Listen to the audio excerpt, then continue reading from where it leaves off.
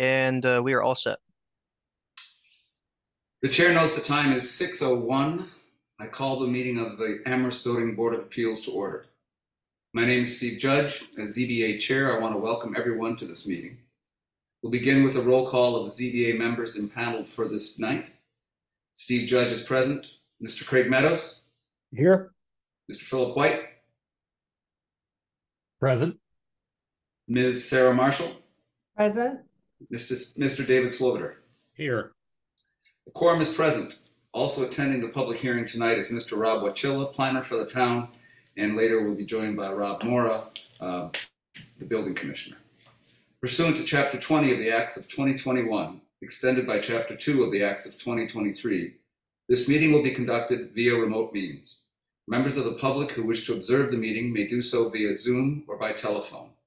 No in-person attendance of members of the public will be permitted, but every effort will be made to ensure that the public can adequately access the proceedings in real time via technological means. The Zoning Board of Appeals is a quasi-judicial body that operates under the authority of Chapter 40A of the General Laws of the Commonwealth for the purpose of promoting the health, safety, convenience, and general welfare of the inhabitants of the town of Amherst. In accordance with the provisions of Massachusetts General Laws, Chapter 40A, and Article 10, Special Permit Granting Authority of the Amherst Zoning Bylaw, this public meeting has been duly advertised and notice thereof has been posted and mailed to parties at interest. All hearings and meetings are open to the public and are recorded by town staff. They may be viewed via the Town of Amherst YouTube channel and the ZBA webpage. The procedure is as follows. The petitioner presents the application to the board during the hearing, after which the board will ask questions for clarification or to gain additional information. After the board has completed its questions, the board will seek public input. The public speaks with the permission of the chair. If a member of the public wishes to speak, they should so indicate by using the raise hand function on their screen or by pressing 9 on their phone. The chair, with the assistance of the staff, will call upon people wishing to speak. When you are recognized, provide your name and address to the board for the record. All questions and comments must be addressed to the board. The board will normally hold public hearings where the information about the project and the input from the public is gathered, followed by public meetings for each. The public meeting portion is when the board deliberates and is generally not an opportunity for public comment. If the board feels it has enough information and time, it will decide upon the applications tonight. Each petition heard by the board is distinct and evaluated on its own merits, and the board is not ruled by precedent. Statutorily, for a special permit, the board has 90 days from the close of the hearing to file a decision. For a variance, the board has 100 days from the date of filing to file its decision. No decision is final until the written decision is signed by the sitting board members and filed with the town clerk's office. Once the decision is filed with the town clerk, there is a 20-day appeal period for an aggrieved party to contest the decision with the relevant judicial body in Superior Court. After the appeal period, the permit must be recorded at the Registry of Deeds to take effect. Tonight's agenda: a public hearing on ZBA FY 2024-01, Amherst Office Park LLC. Request for a special permit under Section 5.015 of the zoning bylaw to expand an existing caretaker apartment at an office park from 660 square feet to 1,106 square feet, with the requested waivers from the management, landscape, lighting, and sign plans at 19 Research Drive, map 21B, parcel 82, PRP, Professional Research Park Zoning District. ZBA FY 2024-02, Josie DeAngelis and Magnus Wenmeyer request a special permit under Section 3.3241 and 9.22 of the zoning bylaw to change the use and expand a non-conforming structure from a two-family residence into a converted dwelling with 3 units at 65 Taylor Street, map 14B, parcel 80, RG, General Residence Zoning District. A public meeting on ZBA FY 2023-15, Kathy Song, 485 Pine Street, to review the following documents with the ZBA regarding a recently awarded special permit, ZBA FY 2023-15. Those include an updated lease agreement, management plan, site plan, and a resident manager addendum, as well as its landscaping schedule. Following those items, there'll be a period of general public comment on matters not before the board tonight, other business not anticipated within the last 48 hours, and an adjournment. Tonight, there are no minutes to approve. And so the first question I have is, are there any disclosures from the members for the matters before us tonight? All right, the first order of business is ZBA FY 2024-01, Amherst Office Park, LLC. Request for a special permit under section 5.015 of the zoning bylaw to expand an existing caretaker apartment and office park from 660 square feet to 1,106 square feet with requested waivers from management, landscape, lighting, and sign plans at 19 Research Drive, map 21B, parcel 82, PRP, Professional Research Park Zoning District. There was a site visit held yesterday, Wednesday, September 13th. I could not attend that site visit, but I did visit the site today and observed it. But I know other members of the board did attend the site visit. And so would somebody like to summarize the site visit for us, either Rob or one of the board members who attended the site? Ms. Marshall. Sure.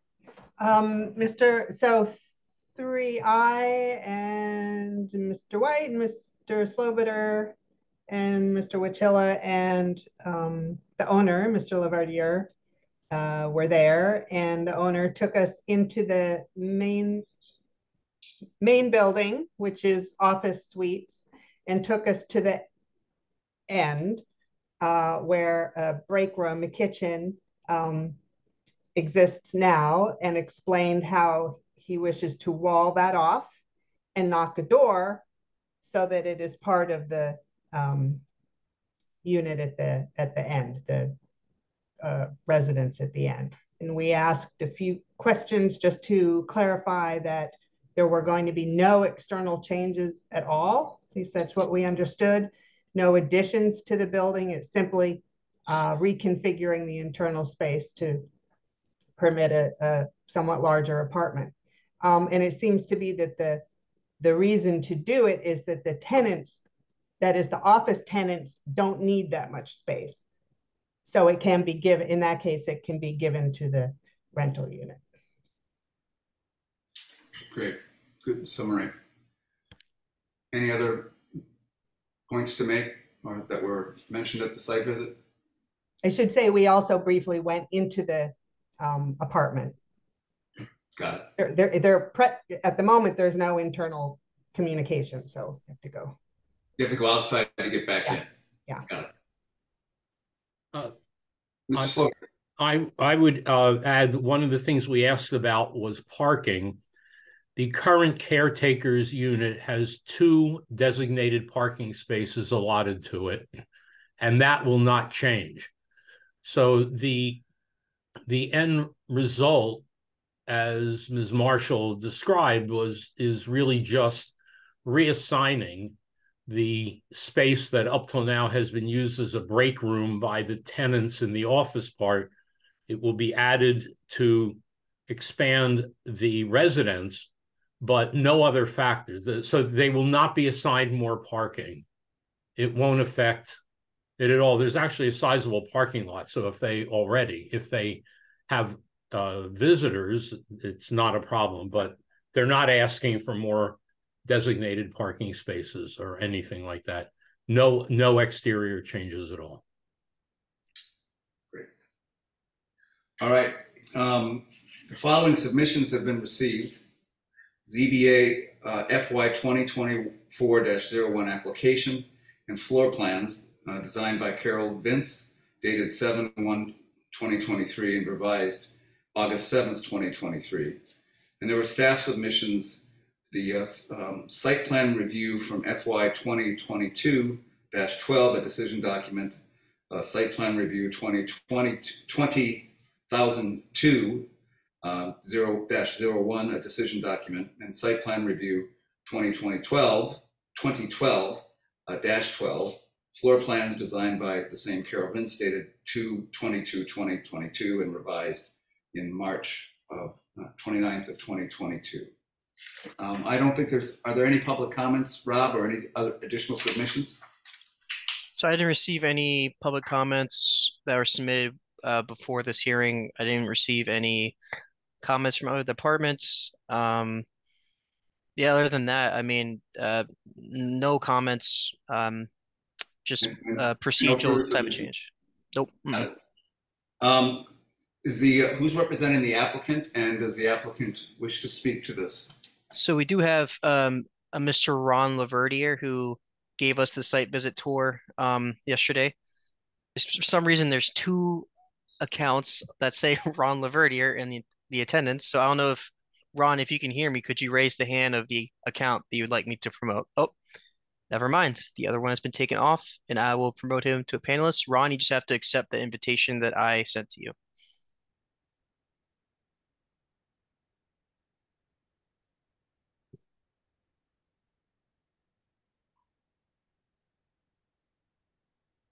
Oh, he's gone totally. Oh, yeah. Is he a panel? He's not a panelist now. Huh? Hmm. He may have to check in again. Oh, there he is. There we go. Ron, you're muted. Here. There we go. Mr. Laverdiere, Yep, I'm here. can you give us your name and address for the record, please? Ron Laverdiere, 433 West Street, Amherst, Mass. Great, thank you. Give us your summary of the project you wish to pursue, and we can ask some questions after that. Okay. It's a pretty simple process, just putting a door in between the apartment and the office space kitchenette. It actually started when Hart and Patterson asked, they were signing a new lease, and they said, geez, Ron, we really don't need the kitchen anymore. Is there any way we could take it out of our lease? And there really was no way to turn that kitchen into any kind of rentable space other than attaching it to the apartment. And so one of the nice things was I was able to check with my maintenance person out there, Mac Rogers. And I said, Mac, geez, would you would you mind a little extra space? And at first, the funny thing was he first said, no, I don't really need it, Ron. Don't worry about it. But then he mentioned it to his girlfriend, and within a day and a half, that answer was now changed, and they would love to have this. So that was kind of the story behind it. Hart and Patterson, recognized that paying rent on a kitchen that they use perhaps once a year was kind of silly, and at your general rent out there is running around $20 a square foot, fully serviced. And so there was 340 feet that they were paying on that they really didn't see the benefit in. So we're actually helping out two people at the same time. I'm helping out the Hart and Patterson business and Mac Rogers and his girlfriend that presently live there and maintain the outdoor and indoor quality of the building. Great. Mr. Laverdiere, I believe that the reason you need a special permit is because you're increasing the square footage of the caretaker apartment from under 10% of the total square footage to over 10%. Is that right? Correct. So there's no other changes that you're requesting? Nope. Yep. All right. I have no further questions. Does anybody have questions? Mr. Wachilla. So actually, you can get Philip's question first. I'm actually just going to remind you of the waivers you have to request afterwards. We've got, several waivers. Mr. White. Hello. I just wanted to confirm, I know we touched on it a little bit yesterday, but just confirm that rear deck will continue to be used by both the caretaker unit as well as the commercial property. Yeah, the commercial, it's only used by the commercial, Hart and Patterson, that their 4-room commercial space, because they're the only ones with a door that actually accesses the deck. But yes, it's to be shared by both parties. So that it's not, it's a pretty good sized deck when you get on it. There's almost 2 sections to it, Great. All right, and Mr. Libertier, you're asking for waivers from, let me get this straight, management plan, a new management plan, a landscape plan, a lighting plan, and a sign plan. The reason you're asking for these is that there are no changes to those. Is that correct? That is correct. All right. So the normal any other questions from board members? This would be the time for any public comment. If people have, if any member of the public wishes to speak to this issue, either please indicate by raising the hand function on your Zoom client or pressing 9 if you're on the phone. I don't see any. Rob, do you? No, and just a reminder, it's actually *9 for the phone. So folks who are calling in, press *9. Give them a minute to do that. Looks like there are no requests for public comment. Nope. If there are no further questions from the board or statements from the applicant, I will move from the public hearing process to the public meeting process while keeping the public hearing open in case we need to gather additional information. This time is generally not a time for public discussion, and it's a time when the board deliberates. My impression of this is that it seems to make a lot of sense. There's no harm in increasing, it seems to me, in increasing or no public interest in limiting the increase in square footage from 660 to 1,100 square feet. They need to do that, they need a special permit, and there's no changes to the management, landscape, lighting, or sign plan, so I don't need to see why we need to have, why we can't give a waiver for creation of new site plans, etc. Do other people have any other comments, concerns? Mr. Slobiter. My only comment is that from visiting the site yesterday and listening now, this seems like a very reasonable request, a good use of the space, no point in leaving valuable space empty. It has no effect on anything outside of the building. I think this is very straightforward and entirely reasonable. Ms. Marshall. And I would add that the applicant said that enlarging the apartment, which will permit a larger kitchen than exists currently for the custodian's use, makes the job more attractive because the living space is larger, and he would like to keep his caretaker. All right. Mr. White, what we normally do, since this is the first time I've run a meeting with, and you've been part of this, is what we typically do is go through the conditions first so that we can make the findings we have to make. And a lot of times the conditions are what allow us to make the required findings. The staff has suggested several conditions. All of those possible, on the project application report, the 5 possible conditions make sense to me. Let me run through them quickly, and if people have an objection or a change to any of them, please indicate after I've run through them all. The first one is the project shall be built and maintained according to the approved plans and application package. This is a standard condition that we have on almost every special permit. Said changes shall be reviewed and approved by the Zoning Board of Appeals at a public hearing, or if the change is significant enough, said changes shall require a formal modification of the permit or the condition.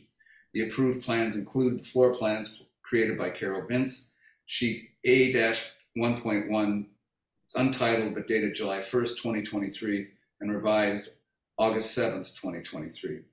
Management plan approved under site plan review 2022-12 shall remain in full effect and shall govern the accessory caretaker apartment. That's hard to say. The conditions from site plan review 2002-0001 and site plan review 2022-12 shall remain in full effect. The number of bedrooms shall not exceed 1 for the accessory apartment. The accessory apartment shall only accommodate a manager, a custodian, a security guard, or other employee essential to the operation of the office park. The employee's immediate family or household could be accommodated as well, but only if in agreement with the property owner. Those are suggested by staff. Ms. Marshall. Yes, I don't think that condition number 4 is needed. There'll be room for a second bedroom if there's a child, a family needs a second bedroom. I think that is fine. I don't know if the original permit specifies bedroom and we have to explicitly change it, but if not, I would just remove this condition. Rob, does the site plan review limit the bedrooms?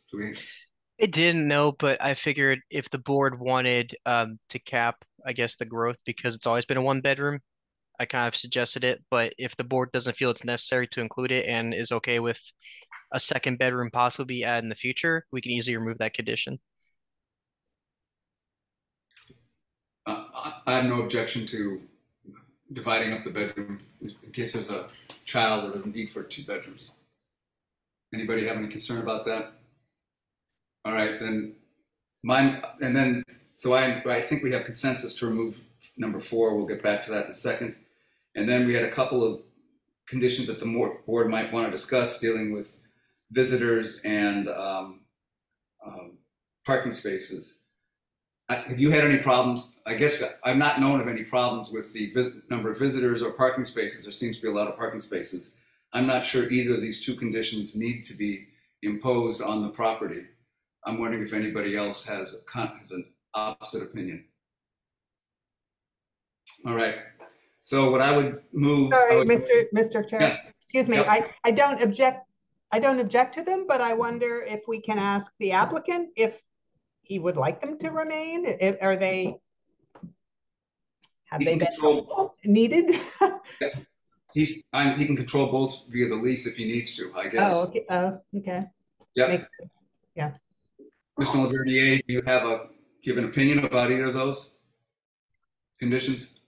Can you hear? Yep, we can hear you. No, we can't. Now I can't.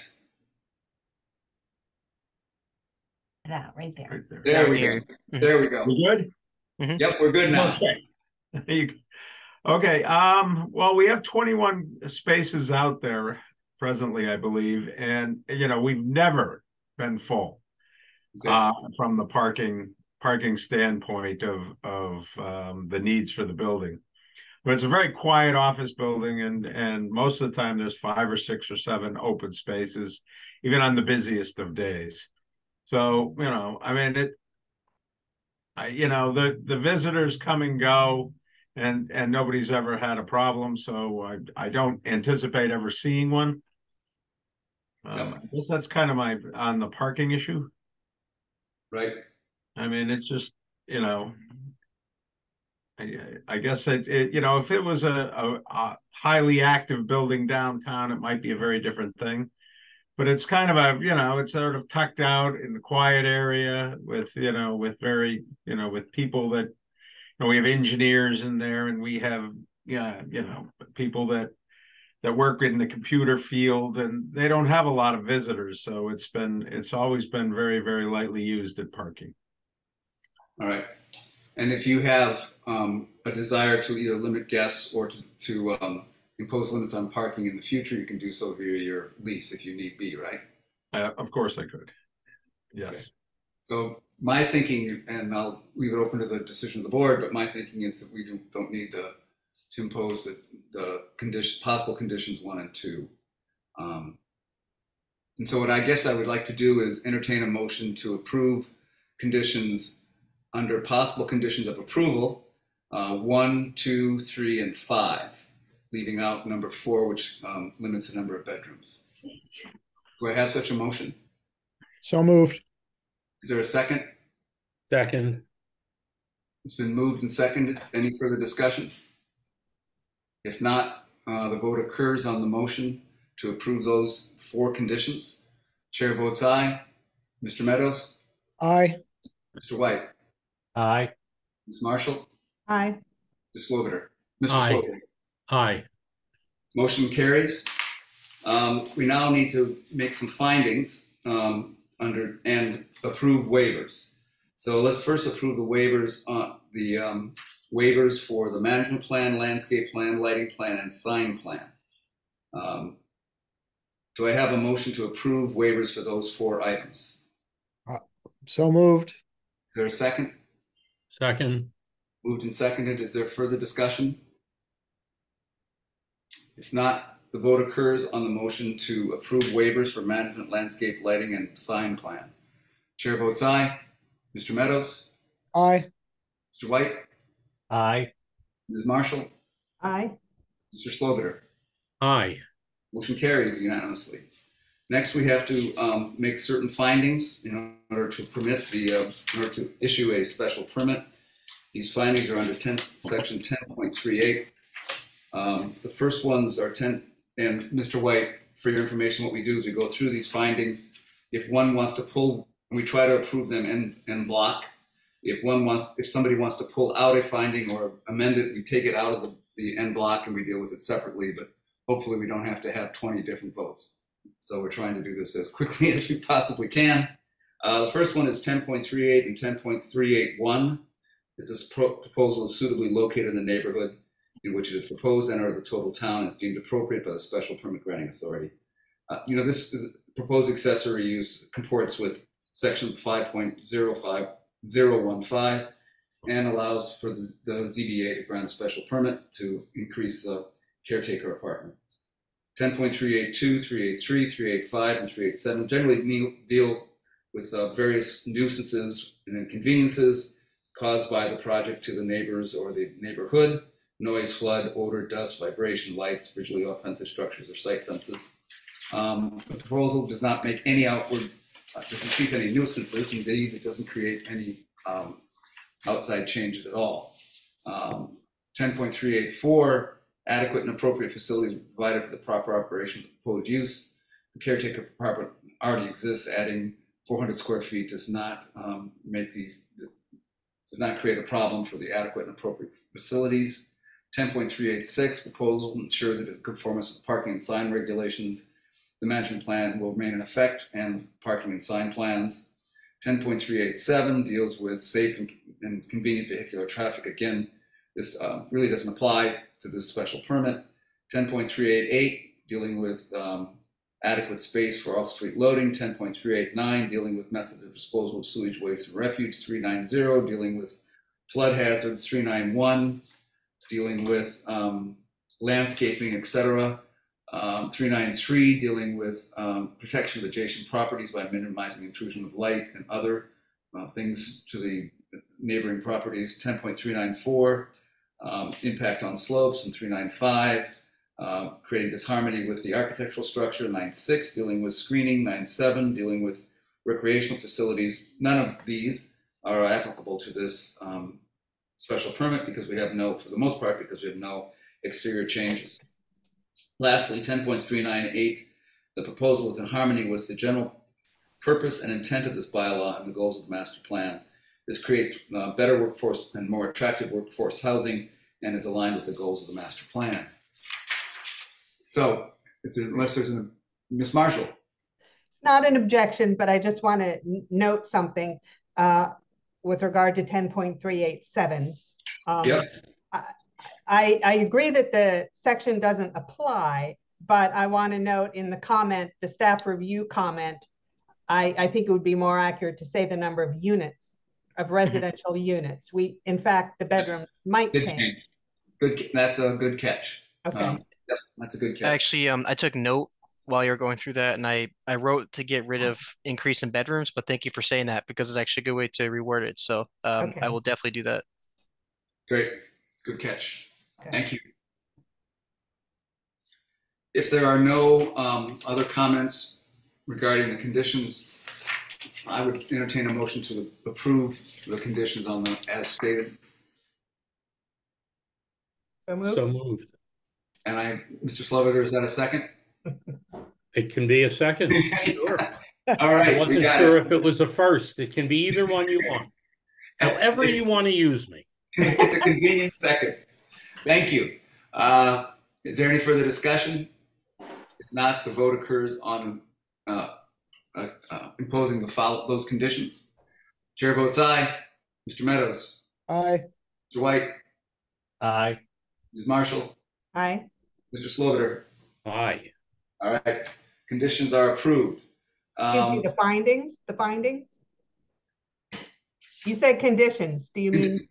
Yes, excuse me. The findings are approved. Yes, the findings. The findings in 10.38 are approved. So that means we've approved the findings, we've approved conditions, and we've made the waivers. The next order of business is to approve the special permit and to close a motion to approve the special permit and to close the hearing and public hearing and public meeting. Do I have such a motion? So moved. Mr. Porter. Do I have a second? Second. All right, Mr. Meadows. The motion has been made and seconded. Is there any discussion? If not, the vote occurs on the motion to approve the special permit as with conditions, with findings, and with waivers, and to close the public meeting and public hearing. This requires 4 positive votes. Chair votes aye. Mr. Meadows, Aye. Mr. White, Aye. Ms. Marshall, Aye. Mr. Slobiter. Aye. Motion carries unanimously. Mr. Laverdier, congratulations. You got your special permit. Mr. Wachilla, you have something to say. I was going to ask for the permission of the chair if you want me to go over the next steps with the applicant. Sure. Yeah, okay. So Ron, basically what's going to happen next is that early next week, I'm going to start working on your record decision. So basically it's a physical document. I'm going to type up that records the vote taken today. And then afterwards, I'm going to reach out to each of the board members and they're going to sign it. And then once they sign it, I submit it with the town clerk's office, and that starts a 20-day appeal period. So basically what that means is any member from the public can appeal the decision of the zoning board on the special permit to a court, higher court, usually Superior Court or Land Court. Don't think it's going to happen for this particular permit, but I just wanted to tell you that's what usually would happen. And after that 20-day appeal period ends, you would have to get a certificate of no appeal from the town clerk. And then once you get that, you take it to the Hampshire County Registry of Deeds, have it filed, and then the special permit becomes effective. Do you have any questions for us? Nope, that's pretty much what I thought would happen. All right, awesome. Thank you very much. Everybody have a great day. You bet. Congratulations. Leave the red button. All right. The next order of business had been to take up the ZBA 2024-02. But in anticipation of that, I know we were supposed to have Rob Mora on to help explain some of the more complicated parts of converted dwelling. I know he's going to be joining us, but he is a little bit later than we thought. And I would like to have him as part of that hearing, just because converted dwellings can be technical. And so what I'd like to do is move to the public meeting, temporarily move into the public meeting on 485 Pine Street. I think we can dispose of that quickly, and then we can go back to the Taylor Street application. Yep. So let's do that. Let's move, unless there's an objection, let's do that. So the next order of business is ZBA FY 2023-15. We're in a public meeting now. 2023-15, Kathy Song, 485 Pine Street, to review the following documents with the ZBA regarding a recently awarded special permit, ZBA FY 2023-15. Those documents include an updated lease agreement, updated management plan, updated site plan, and a resident manager addendum, as well as a landscaping schedule. All these come from condition 19 of the special permit. To me, this seems to be pretty straightforward. Generally, this is what I have seen. It seems to be in compliance with the condition 19. Does the applicant feel a need to speak to this? So we have in attendance Kathy Song, and if you'd like, Mr. Chairman, I could promote her to be a panelist so she could answer that question for you if you like. Okay. And then also, Mr. Chairman, I have a list of the required updates to each of those documents. So if you want me to go through them before Ms. Song gives her presentation, I'd be more than happy to do so. Well, yeah, that'd probably be helpful, Rob. Okay. Yeah, to sure. summarize the changes. So I guess I'll go and summarize that real quick. So what was required of the applicant Kathy Song for 45 Pine Street? As a reminder, this was an approved special permit, but there were 5 revisions that had to be done in order for the applicant to get her final building permit to construct the 3 units. So the first requirement was a landscaping schedule that includes contact information of the landscaping company and maintenance schedule. The applicant has since provided all the information to us. The second item was an updated lease agreement that includes a language of parking space number to 6, 3 spots per unit. The lease agreement has been updated and was submitted to town staff with the correct number of parking spaces to match what's on the plans. The third item was an on-site manager addendum document for the lease. So basically, this use requires to have an on-site manager or a manager who would live in the building, like a resident manager. They have since submitted that documentation to us as well. The fourth item is updated site plans showing the parking shifting westward and additional plantings along the parking area and Hitching Post Road, as well as parking signage detail. They did update the plans to include the signage detail. They did shift the parking more westward away from the property line. And I believe that was a suggestion of Mr. Meadows during that public hearing to do so. And they propose additional plantings along the eastern portion of the parking area to block headlights from hitting Atkins Farm, which is on the eastern border of that property. They have since submitted those site plans to us and then also is included in the board's packet. And then the last item they had to submit was updating the management plan, which includes resident manager, language on resident manager, and then updating any landscaping information. The applicant has done both of those and submitted the updated management plan as such. All 5 of those revisions, the documents pertaining to them were included in the board's packets. And Mr. Chairman, that's pretty much all that was required. And the applicant did submit all the information to us.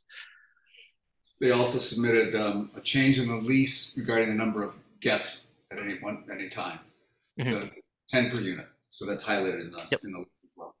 Okay. Ms. Song, do you feel you wish to discuss this? Is there anything you need to first identify yourself and give your address and let us know if you need to speak to this? I mean, what should I say? Well, it seems pretty straightforward, but if you feel a need to speak to it at all, you may. But I mean, I think it's pretty straightforward what you've submitted and comports with what we asked for in the special permit process. Yeah, Yeah. yeah, every progress was not easy on me, but here we are. You guys actually helped me really a lot of idea that I supposed to follow. And then I hope that, Ben, I thought that he's gonna be join us, but if this old file edited file actually helped my plan. So yeah, and then the other thing I want to add it that you guys was actually asking about bees and birds or butterfly, those kind of a nature thing. But I don't know you guys already went there or not, but it has a lot of first Cecia and then lilac and already perennial there. But right now it's abandoned a pretty long time. It doesn't show beautiness. But I will actually keep it as my house. The other actually project that I actually finished it with 52 Stagecoach, and then maybe all neighbor is actually really glad that I am doing it. So maybe this property will be the same. Okay. So I'm not just try to finish it up and then gone. I actually live in Amherst. Before actually I told you I'm a resident here. I do care about Amherst. So that property you will see that I am gonna do, which is it's gonna be really nice looking. Thank you, Ms. Song. Would you just give us your address for the record? Say it again. Just give us your address for the record. Oh, yeah. So 485 Pine Street, Amherst, Massachusetts, 01002. But you don't live there right now. You live on Stagecoach. Yeah. I live in 52 Stagecoach Road, Amherst, Massachusetts, 01002. Thank you. All right. I have no further questions of the applicant. Does Anybody else have anything? I think, yeah, Ms. Marshall. Just a question, and I'm new to this project. I wasn't on the earlier, so I just don't know whether an on-site manager, I'm looking at the addendum and the responsibilities for this person. Is this person responsible for enforcing the noise? Like if people are making noise that's too loud, you know, to ask them to turn it down so the neighbors aren't calling. Yeah, sure. Yeah, okay. Yeah. And then, you know, I actually have the on-site manager. Plus, I live in, you know, I live myself in Amherst. It's only 10 minutes away. So right. All other, you know, property is trying to be under control. Whenever I had a complaint, I'm actually really actively involved in. Okay, thank you. Yeah. Sure.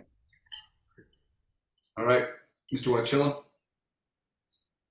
So I don't tend to ask a lot of questions, but mostly just bring up statements of facts. So I just want to remind the board that for this specific action, the only thing you really have to do is just take a vote, and it's a simple majority. So that means at least the 3 out of 5 members have to vote yes to approve these updated documents, and then Ms. Song can go ahead and pursue her building permit to start construction on the units.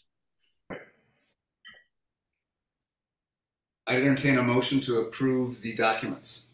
So moved. Is there a second? Second. All right, it's moved and seconded. Any further discussion? If not, the vote occurs as Mr. Wachilla said. It only requires 3 positive votes. Chair votes aye. Mr. Meadows? Aye. Mr. White? Aye. Ms. Marshall? Aye. Mr. Sloviter? Aye. Unanimous. Motion carries. Ms. Song, you have your documents approved. You can get your building permit. Thank you so much. Good luck to you. Thank you. Thank you. Great. Now I'd like to return to the our last item for the evening. I know Mr. Mora, the building commissioner, has been able to join us, and I'm glad, because sometimes dealing with converted dwellings becomes complicated, and between our 2 Robs, we'll have all the information we need and all the help we need to make a decision on this. The next order of business is ZBA FY 2024-02.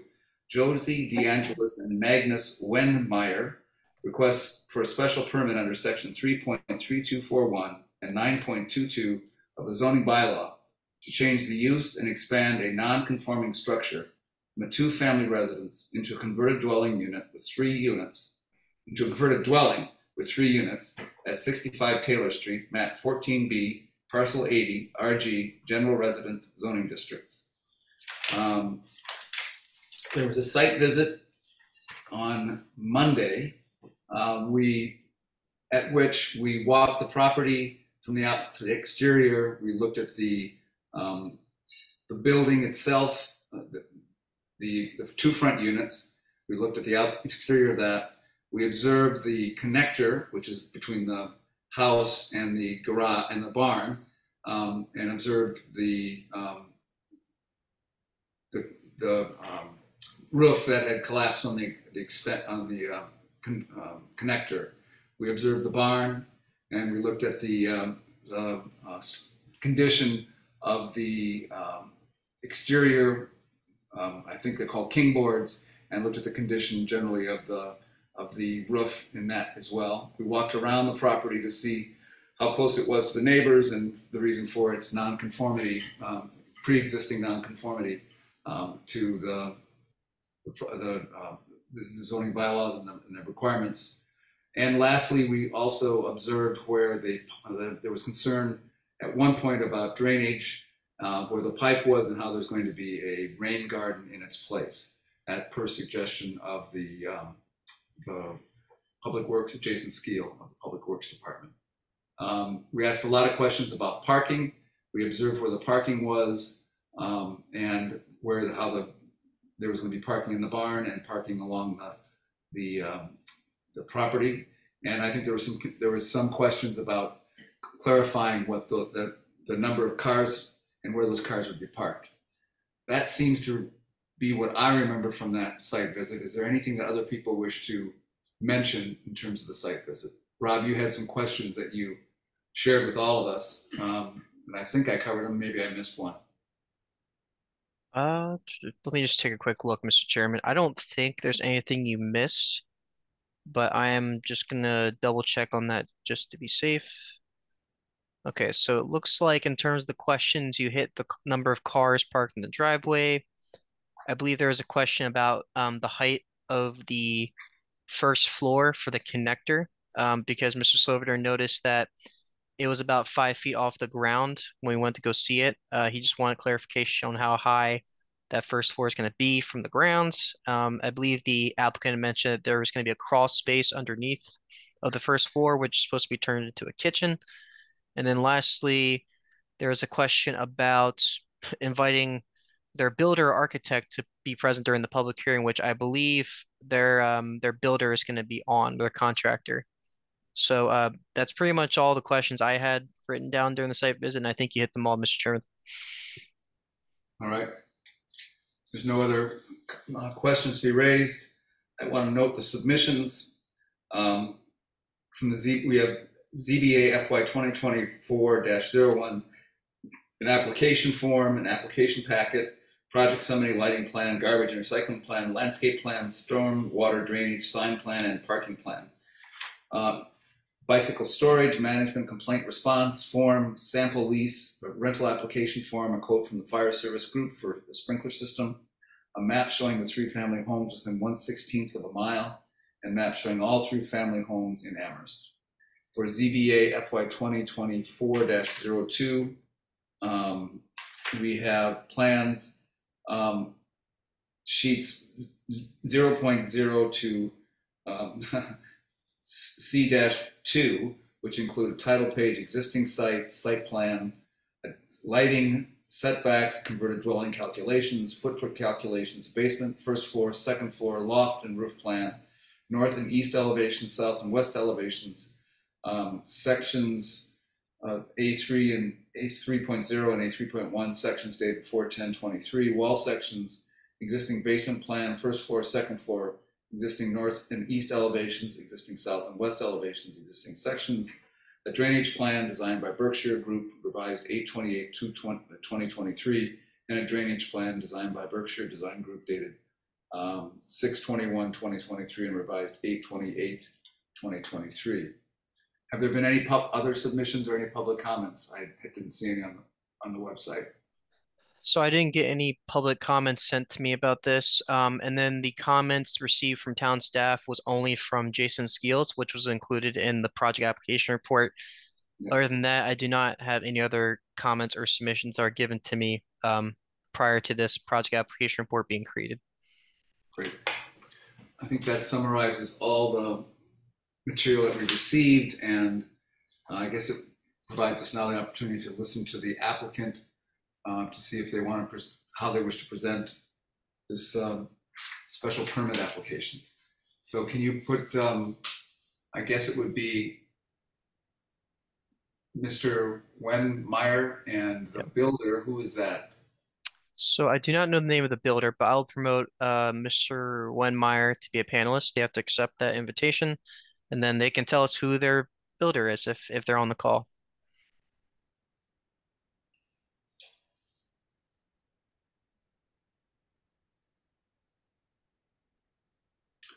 Hi. Please give us your name and your names and address, please. We are Josie DeAngelis Wennemere and Magnus Wennemere, 47 Gray Street, Amherst, Mass. Great, thank you. And did you folks also have your builder to speak? Yeah, Mike Stoltz should be there. I do not see a Mike Stoltz. I see Mike Lipinski, Kathleen Bridgewater. I don't see him on the call. I don't know if you want to contact him real quick just in case, or if you wanted to move forward without him, that's totally up to you. Well, we can proceed without him, but he was supposed to be here. I'll text him real quick and see. Okay. We have a Kathleen Bridgewater and a Simskaya Dami, and then a Michael Lipinski. His sons are Tyler and Cody. Mm-hmm. All right. we'll give him a note, and then you can start with a description of the project and what you intend to do. Okay. And just a heads up, Josie and Magnus, you do have screen sharing capabilities. So if you guys had any documents or plans you want to show on your screen, you definitely could. Or during your presentation, if you wanted me to pull up anything like from your plans, just let me know and I can do that for you. Oh, that would be super. Thank you. I'll ask you to do that. It's a lot to manage. Yeah, no worries. So, so I'm Josie of the Magnus and Josie, and so it's about the 65 Taylor Street, and to do something with that barn that is in very poor condition. And so we have the architectural plans, and I know there was a question about parking, and I don't know where to go with this. We'd like to build a third unit there that will be owner occupied. We're going to abide by all building codes and everything, including with getting the whole thing sprinkled, with water sprinklers that will be retrofitted throughout the house, including the existing two-family home that's there now. What else? I'm sorry. I guess what would be helpful, Mr. DeAngelis and Mr. Wenmeyer, just your goal is to increase the number of dwelling units you have by one, and yes. Tell us where you want to do that and how you want to do that, and then we'll talk about the parking after you go through briefly what you wish to do with the barn and the converter. Okay, great. Yes, so we'd like to add a third dwelling unit in place of where the barn and connector are. So actually in the footprint of those structures, and retain the structure that's there, the framing and things like that. But of course, reinforce it so that way it's engineered properly, so that way it can support the structure. And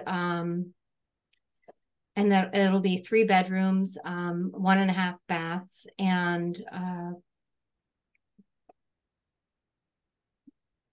okay. And from your view, are you expanding the footprint of the building, of the new, or not the new, but of the barn or the connector? Okay. Yes, both the barn and connector will be brought out by about 5 feet from where the front of those units would be, which would be the east facing wall of the structure. Okay. That is all. And then I guess I don't want to just disrupt your presentation, but maybe this is helping you, and if it isn't, it is. But I'm trying to facilitate this. And the other thing that we have to know is how many square feet you intend to add in the connector and in the barn to what is existing square footage. So how much new living space, square footage, do you intend to add to your structure? Okay, I'll have to look at, I have our plans up here now. So I think right here, isn't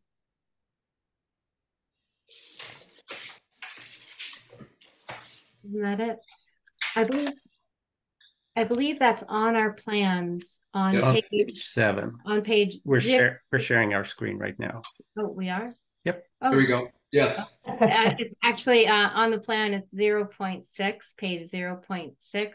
And it shows up here in the box at the top the existing footprint and how that will change. And I think the key there is the habitable space resulting from new building footprint. That's what what it all comes down to, is my understanding, and that's at 6%. So let's go through that. Can we go through that calculation of 6% again? Yes.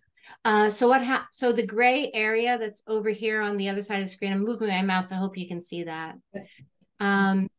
That gray area represents the footprint being extended from where it exists right now. And that calculation of 6% is based on this footprint. You can scroll down a little bit there. Okay. But I guess, so that's the new, and so that's the new, that's the only area of the footprint that's being extended for habitable space. Right, but what I was under the impression is that the current garage is 2 floors, and you're going to have 2 floors in the connector, and then the garage is going to have 2 floors plus a loft. Right. So the square footage of the building would be more than 6%. Is that right? The amount of space that you have for livable space inside the building is going to expand by more than 6%. Correct. Yes, it's the new building footprint that's associated with habitable space increasing by 6%. But the existing building footprint and all the habitable space will also increase, of course, as well. That's in this box right here. Sweetie, can you read that for me? Because I'm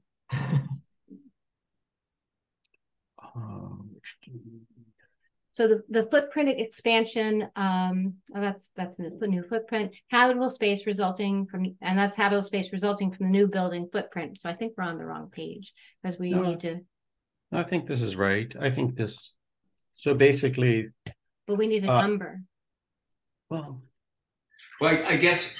Well, we'll return to I don't want to bog us down here. If you have other things you want to. Okay, so these areas here that I'm highlighting right now, I don't know which one corresponds to which. There are 3 spaces here. This is the second floor this is the loft of the barn. This is the first floor livable space of the barn, and this is the first floor of the connector. The second floor of the connector is not affected by the additional footprint because it's not affected by the footprint, but it's increased total square footage. Right. Yeah, exactly. I know you're looking for the total square footage. I know we have it in our plan, in our architectural plan. Sorry, it's a lot to. Yeah. Okay. So yeah.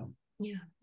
So there's really two things to consider. There's footprint and there's square footage, and that's what I'm trying to get a number for that. Right. All right. And because that does deal with how you consider a converted dwelling. Okay. It's an important calculation for that as well. Did I see a hand up from somebody? Mr. Mora. Yeah, I just suggestion to Magnus and Josie, if you go back 1 page to sheet 5 on your plans, that's a good diagram to talk about total square footage. So that's the habitable space calculations. Thank you. It's broken down by the unit, and I think you can go through how the yellow's the new square footage, and the numbers are right there on that table. That's the beginning of how you start to create the calculation that you need to. That's related to the footprint that you've already started talking about. Thank you so much. I get lost in these plans. I appreciate that. All right. So now, are you still seeing our screen? Yep. Okay. Yep, we've got it. There we go. So there we have, as Rob Mora very gracefully pointed out, the yellow on this page indicates new living space, new habitable space. And so on the first floor, we're going to have a total of 292 square feet. The second floor, a total of 932 square feet, and the loft of 265. And so the total habitable space will be 1,489 square feet. And that represents the yellow portion of what's on this page. And so the existing square footage of units 1 and 2 is 3672 minus 1489. Correct. Yes. All right. And so you increase by whatever that percentage is of gross habitable space. Okay. All right. I'm done interrupting your presentation. No. Interrupt more, because yes, this is what we'd like to do. The building is deteriorating, and we would really like to shore it up, get it all safe and well constructed, and move forward as swiftly as we can.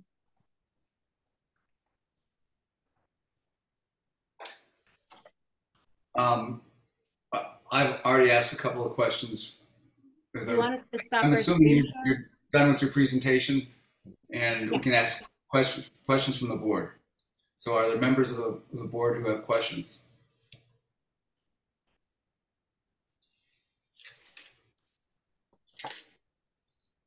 Not, I think I don't, about the living space, No, but- just about the application itself. about anything about it? you Yep. mean? Oh, okay. Anything. Well then, just to go back to the parking for a moment, I think what was confusing to us when we visited was that we saw cars parallel parked between the two trees near the beginning of the driveway. But what the very first page of your plan shows, so 0.0, is the plan is to have one space that's a parallel parking space between the trees. It looks like 4 new spaces further along outside, and then you have 2 in the garage. So that's the 7. Yeah. Yes, and I got an answer from my architect about that. Okay. And the reason is that the way the cars are parked there now, like when you were there, Right. their headlights are facing the back of the house. Yes. That's on the other side of the fence. And so given that we have so much room for parking, he said we should just have a parallel parking right there, because then the headlights won't be shining into anybody's residence. Mhm. And then since we have so much room at the back of the driveway, add 4 additional parking spaces there on the diagonal. So they're all going to face the existing plantings that we have there. And Right. again, to avoid shining the headlights into anybody's house. Right. Okay. That was his answer. Got it. Thank you. And is that protocol for parking contained in a document? Yeah, it should be in the Excellent. plan that you have. So exactly as the submission is from the architect would be what we're going to follow. So I'm seeing, all right, I've got 5 parking spaces. I'm looking at C1, is that correct? Is that what I should be looking at? 0.0, the very first front of the set. Yes. Okay. 0.0. And then, yeah, if you, let me, We said, 0.2 actually. oh, okay. So you have one parallel parking space between the 2 trees. Yes.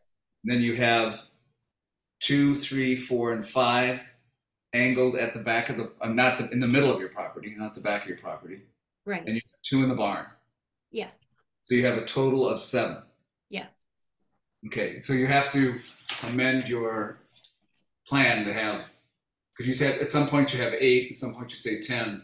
So No, this all has these 5. When we were talking about it, I was just like, well, we have room for more, but this is what we're going to follow what the architect recommends.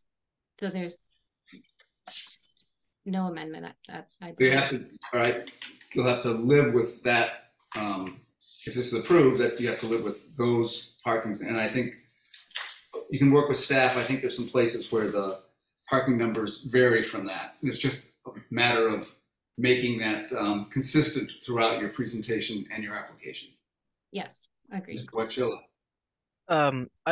One thing I would recommend to the board that you can always make a possible condition is that if the applicant ever wanted to increase number of parking spaces on site, that they could submit updated set of plans and bring it back to the board at a public meeting, if that's something the board want to consider, in case they might need more parking spaces and learn that redesigning their parking layout might be beneficial to them. I don't know if the board wanted to entertain that as possible condition, or if that's something that you want to keep in mind, figure out how to bring it up. They can always do that. We don't even need a condition for that. They can come back to the board without having a condition. Ms. Marshall. Yeah. I wonder if some of the confusion around the parking spaces is due to the fact that 2 of them are inside. So it may not always be clear if we're talking about exterior spaces or just the total number of cars that can be parked on the property. So yeah. So all I noticed in the project application report, page 3 or page 5 of 18, those parking spots with 2 spots inside and 6 running along the driveway. That's just a wrong number. And I guess it has to be, we have to, and then staff can confirm the, yeah, so we have to just make sure that it's all consistent all the way through. Okay, that's all that's about. All right. And you need 2 spaces per unit, and you have a sufficient number there. All right. Ms. Marshall. Yeah, I just to confirm something that I think you said, I'm speaking to the applicants during our site visit, is that this new unit will be owner occupied, yes? Yeah. Thank you. Mr. Wachilla. I have 2 things. So the first thing is I wanted to say that the existing structure is considered a non-conforming structure because it encroaches on the side yard and front yard setback. So one thing the board has to do when it's making its findings is that it has to make a finding under 9.22. And Steve, I did include that in the project application report under findings, all the sections that the board has to go through. Right. Because of the fact that they're doing any work to a non-conforming building, the board has to make the finding that it won't significantly disrupt the character of the neighborhood, and you're essentially granting them permission to move forward with doing any reconstruction on a non-conforming structure. Nothing about the setbacks are really going to be able to prevent it from going forward because they're not encroaching further into those setbacks. They're actually going to be building more on the other side where they have more room to do so. But again, the bylaw kind of is worded in the way that you have to make that finding in order for them to even do anything at all. And the other thing I wanted to ask is that going through the permitting history, there was a demo delay that the applicants filed for with the Historic Commission. I believe the applicant also has a demolition permit that was issued to them as well. So, or at least you're in the process of doing so. So I was wondering if the applicant could speak to that and just talk about the status of that demo delay and what the situation is. Absolutely. That was years ago in 2016, I want to say, when we were working with Russ Wilson, a different builder. And he had a bunch of ideas that he sold to us, but ultimately we didn't find that we wanted to continue working with him and pursue that project whatsoever. I happen to really love Taylor Street, our property on Taylor Street. And so I didn't follow what he wanted, didn't follow his recommendation. And I'm really glad that I didn't. And now I have a builder, I'm sorry that he's not here, I did text him, who is willing to work with me the way that I want to be worked with. And I want our property to be worked with.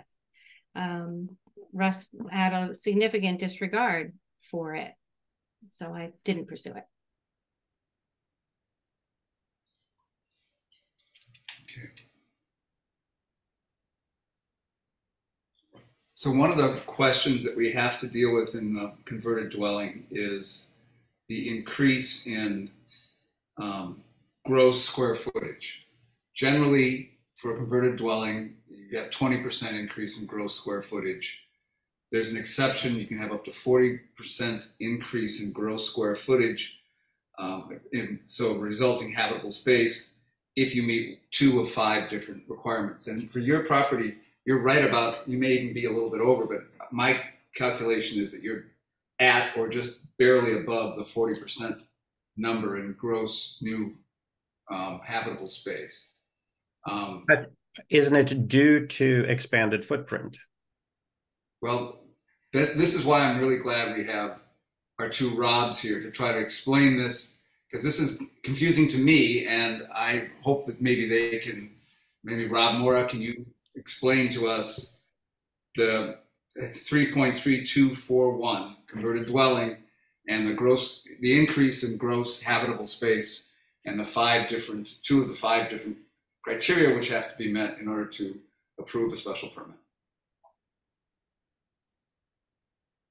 Yeah, and this is a tricky part of the bylaw, this particular section, but I want to start with what the applicant's proposing. And because they're proposing a very modest increase in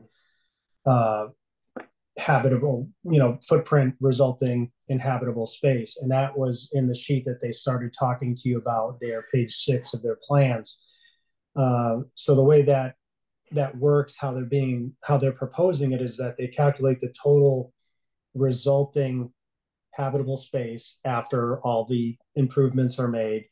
And that deducts spaces that are not counted in that calculation, like common entrances or stairways. Those are not included in that figure. And then they figure out how much new footprint is being proposed, and that's their 222 square feet. So the resulting habitable space is that 3,600 square foot figure, and they're adding 222 square feet of new footprint, and that gets 6%.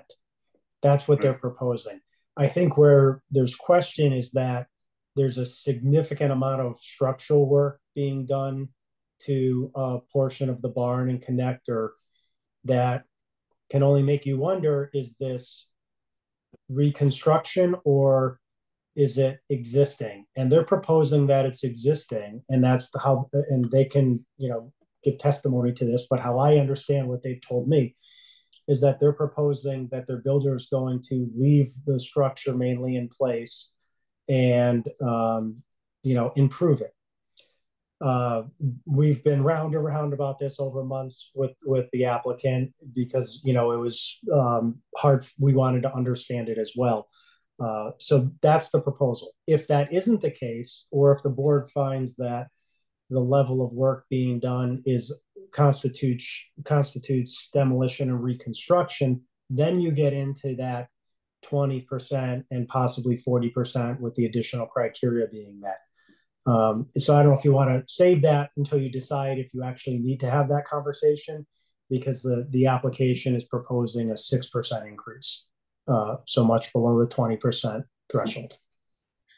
And the 6% depends upon a judgment that this is not new construction, that it's really shoring up the existing building and not having new construction. Is that right? We're close. So the language in the bylaw is demolition and reconstruction. Right. That's what that's how it's termed in the bylaw.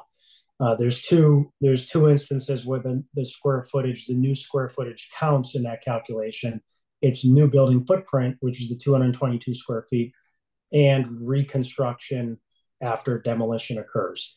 Whatever that habitable space is of that reconstructed area, those are the two figures that would count in that calculation if the board feels like this is too much work and triggers the demolition reconstruction clause.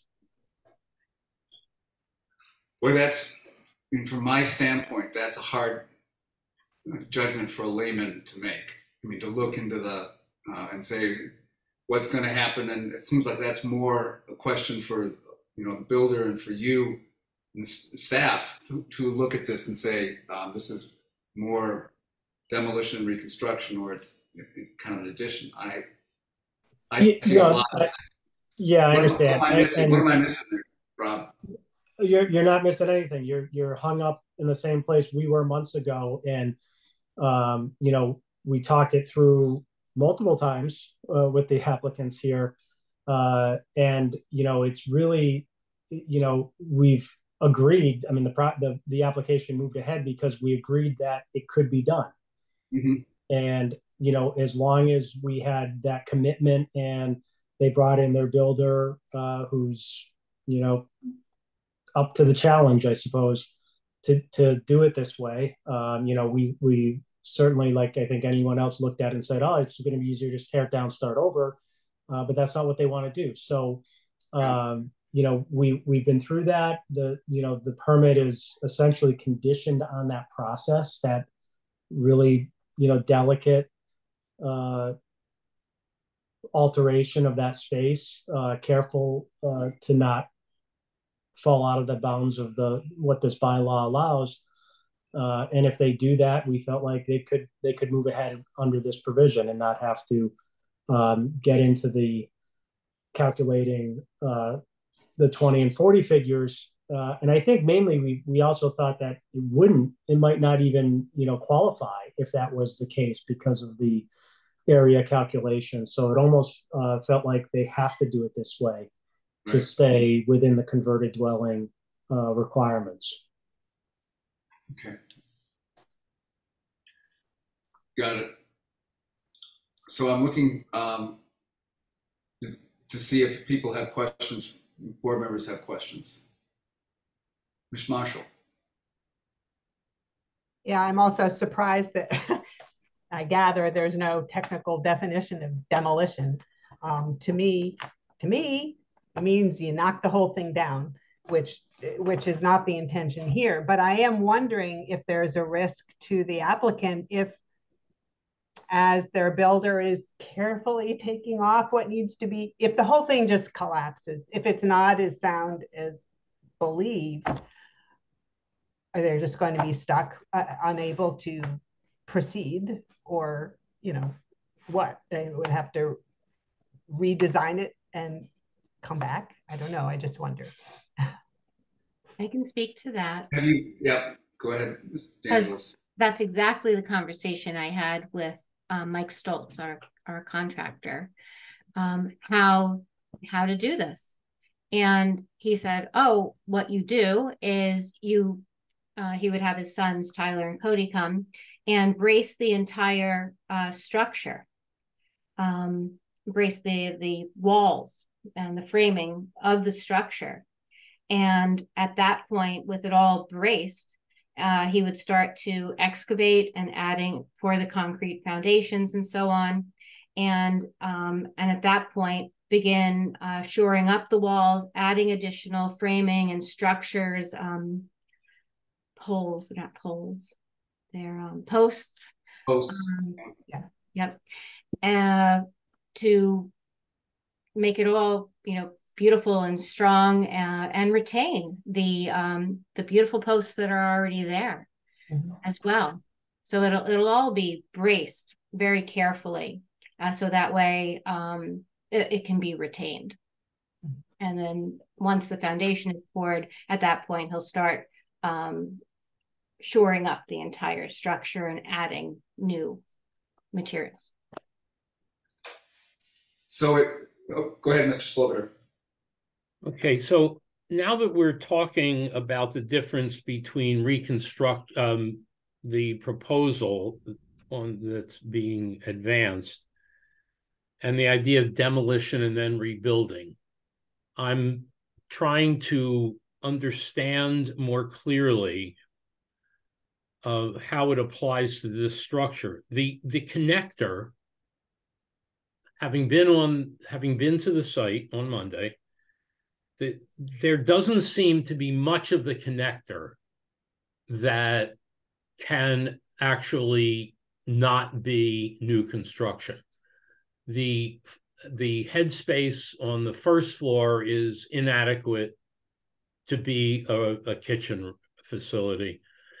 So there has to be a new floor, and I, at least from my observation, can't see it being the existing floor. So it seems to me that the connector is going to be essentially completely removed. I recognize the intention to salvage original building materials and king boards and refinish them and all that. But for the connector portion of this, it seems to me that it is demolition. It's a tear down with salvaging of building materials, and then it would be reconstructed. And I'm not sure where the barn portion, which would become the garage and the upper floor and the loft storage space, how much of that will be quasi-original. The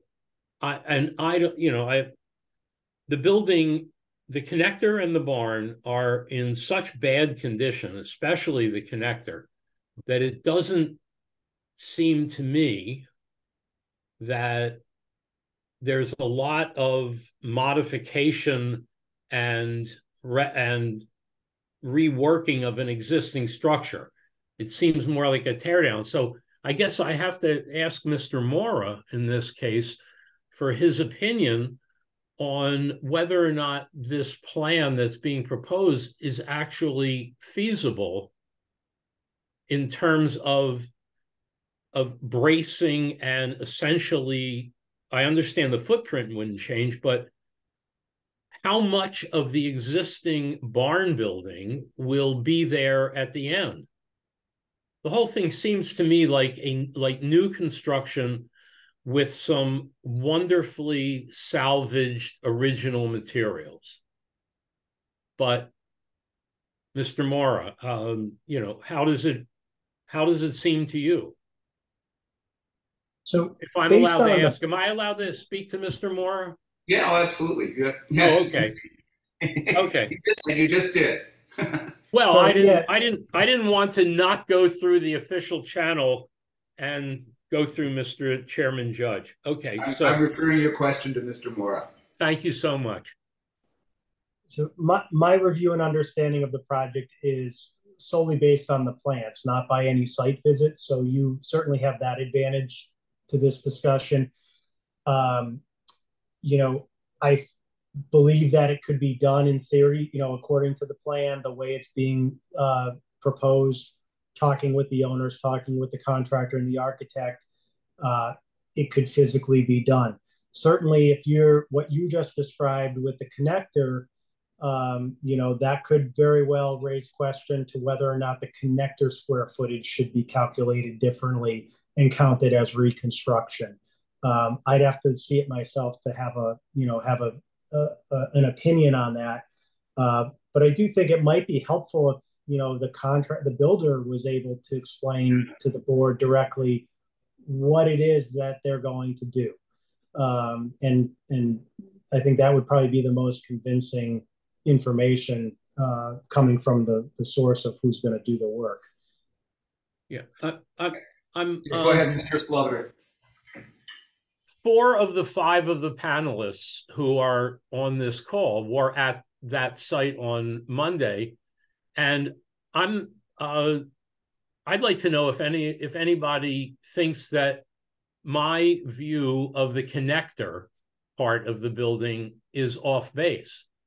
I didn't see much there that can be salvaged or won't be modified to the point where it would essentially be new construction. I'm not trying to split hairs on what is new and what is not new, but I didn't see much of the connector that's going to be there at the end. Yeah, it's hard to, I have the same impression, but I don't have the expertise that a builder would have, but I could not figure out how. Mr. White, did you have an impression? Yeah, I mean, I realize we're kind of getting into almost a philosophical argument of Theseus's ship at this point. At what point does it consider, stop being his ship? But from what I saw, once again, I would kind of repeat what you were saying, Chairman Judge. I don't have the specific expertise to speak to that. However, one thing that stands out to me was when we were on the site visit, the applicant kept speaking about how much pride they had in the American chestnut that's throughout the unit and how much of that they want to maintain, how much they want to utilize that. So, I mean, like I said, without any specific expertise, would see that as still maintaining, the current position or current build. Ms. DeAngelis or Mr. Wenmeyer, you had raised your hands and you wanted to respond. Please do. Oh, thank you. Yeah, I see your point about the connector. It's in very bad shape. Largely the front portion of it is in bad shape, but that's also part of the proposal is to build that out by another 5 feet. So that doesn't matter so much. As far as retaining it, it shares a wall with the barn and shares another wall with the house. So it can be retained, absolutely. And then the back wall is supported by a concrete foundation, which is also going to be retained. To address the height issue of the building, how do you share? I'm going to have my husband get to share a screen, because I have a drawing here that, yeah, here it is. So I don't know if can you see our screen? Yes, can. Okay, great. So right now, if you see this line right here, it gets to, that's the height of the floor right now, the existing connector. Underneath the connector originally was like a larder. So it was a dirt floor and something very shallow. And this dotted line here represents the height of the floor. And so obviously with the construction, we're going to have to raise the height to make it habitable. And so this drawing here gets to where the floor will be and the entrance. And it addresses also the height and also the existing floor inside the connector that will have to come out and be raised, obviously, to meet code for building. But the three walls of the connector, the left, the right, and the back of it, are going to be able to be retained. But you're exactly right. The front of it is already speaking to my builder, saying, "Take me down." But yeah. And the roof will have to be new. Yes, the roof will have to be new too. Yes, the roof line of the entire structure will have to be new. And on this page, page A-3.1, it shows the existing roof line that's there now, and what the application is to change that. So we're keeping the same pitch and things like that. So, other questions, Mr. Sloboda? Well, I certainly see your point that the common wall between the connector and the existing dwelling, and the connector and the current barn. I'm looking at your diagram here.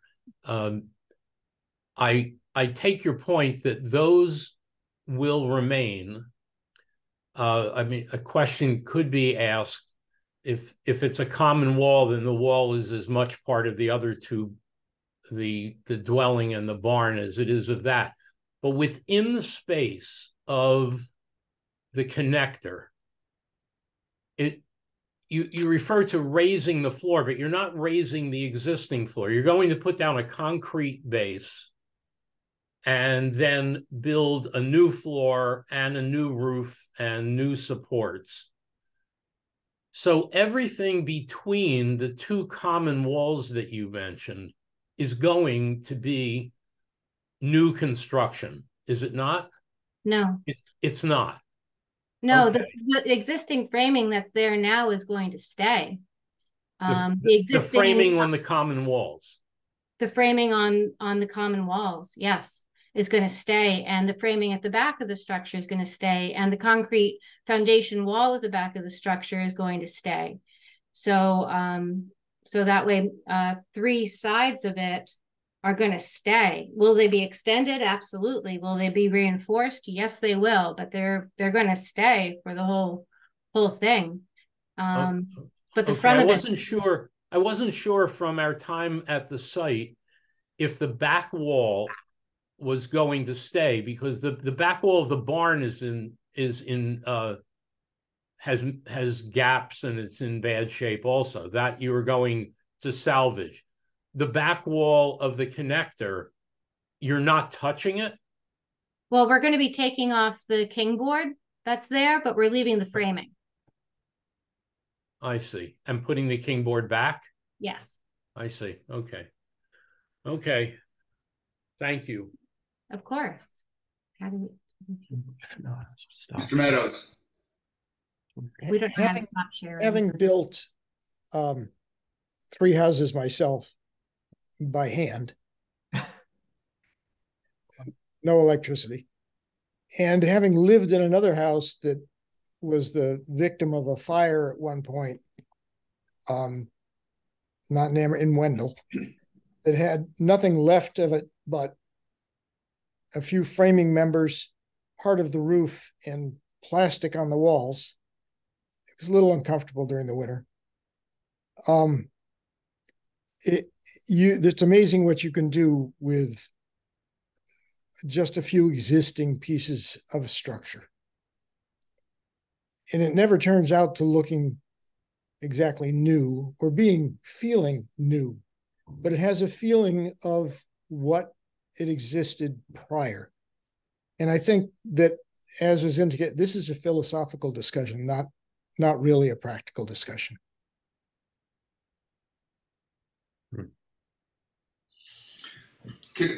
I wonder, are we focused on something that can be resolved if we look at the 40% number and meeting the 2 of the 5 criteria, and that we maybe don't have to be focused on how much of this is new and how much demolition, and if we look at 3.3241, where it says you can, normally it's only 20% of habitable space, as that's the result of demolition and subsequent reconstruction, but you can have up to 40% of gross square footage of resulting habitable space may be permitted, and no more than 20% of new building footprint, and you haven't hit that 20% number, new building footprint, the remainder being the result of demolition and reconstruction. If you meet 1 of or 2 of 5 different criteria. And so I'm wondering if we can, that is a way to permit this project rather than trying to figure out if this is a lot of demolition and less than 20% demolition. And Rob, I guess, or Rob, is that is that something we should be looking at, or the applicant should be looking at? Rob Moore, you're first. I saw you unmuting yourself there. I guess I'd only suggest you look at that if you feel you have to, because if you just very roughly go back to that that colored floor plan, and you took the square footage of the connector and barn unit 3 square footage, that's over 40% by itself. And I'm not sure if that captures everything, because of the additional footprint on the lower level might add a little bit more to that number. And if I recall, that's probably where we got stuck way back when we were looking at this as well. So if you go that direction, it probably will require some redesign to make it fit to the maximum 40%. I see. Yeah, I did back of the envelope. I came up with 40.55%, and that was just off the numbers given there. Not, I mean, it was close, but it was over 40%.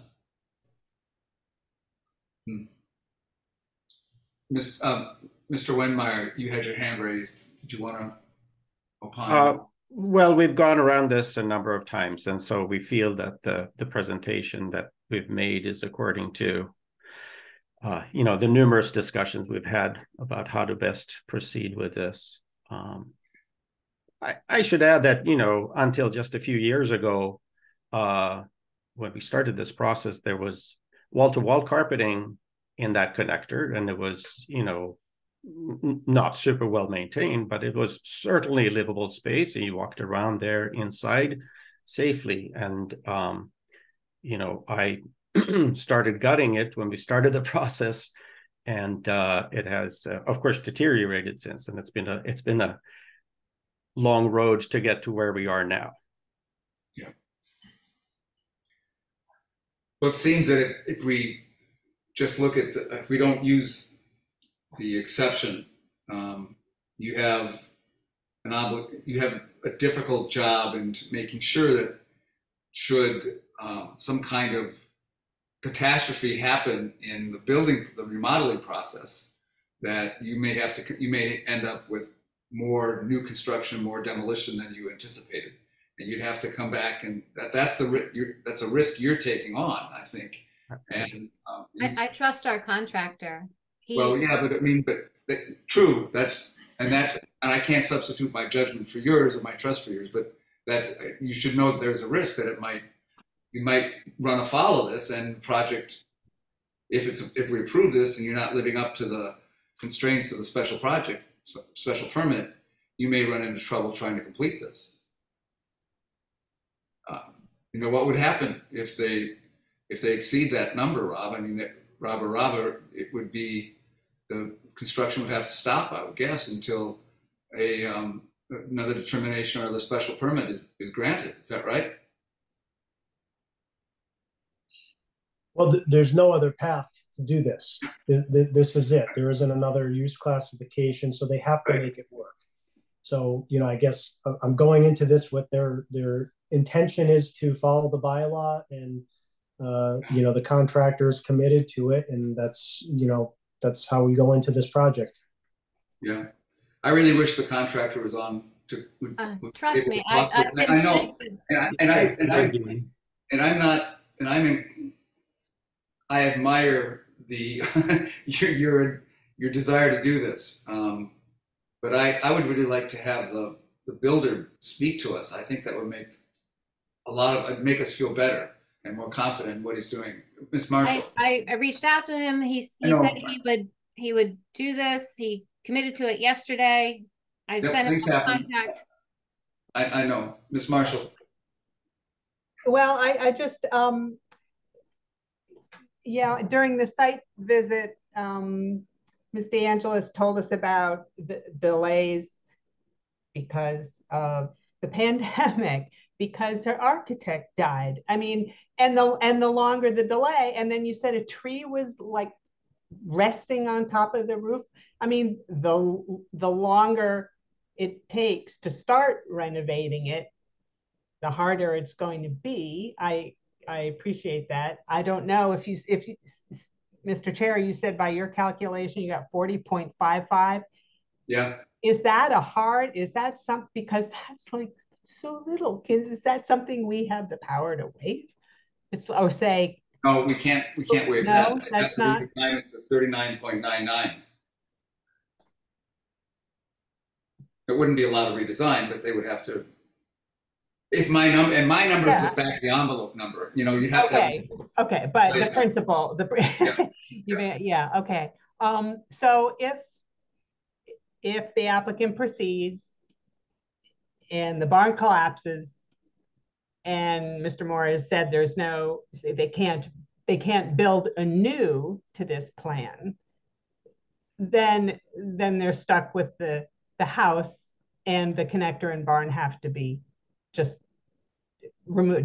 finish the demolition and remove it, I assume, which would be very sad because they add so much, that design adds so much to the character of the neighborhood, and it's the kind of thing we would like to be able to preserve. So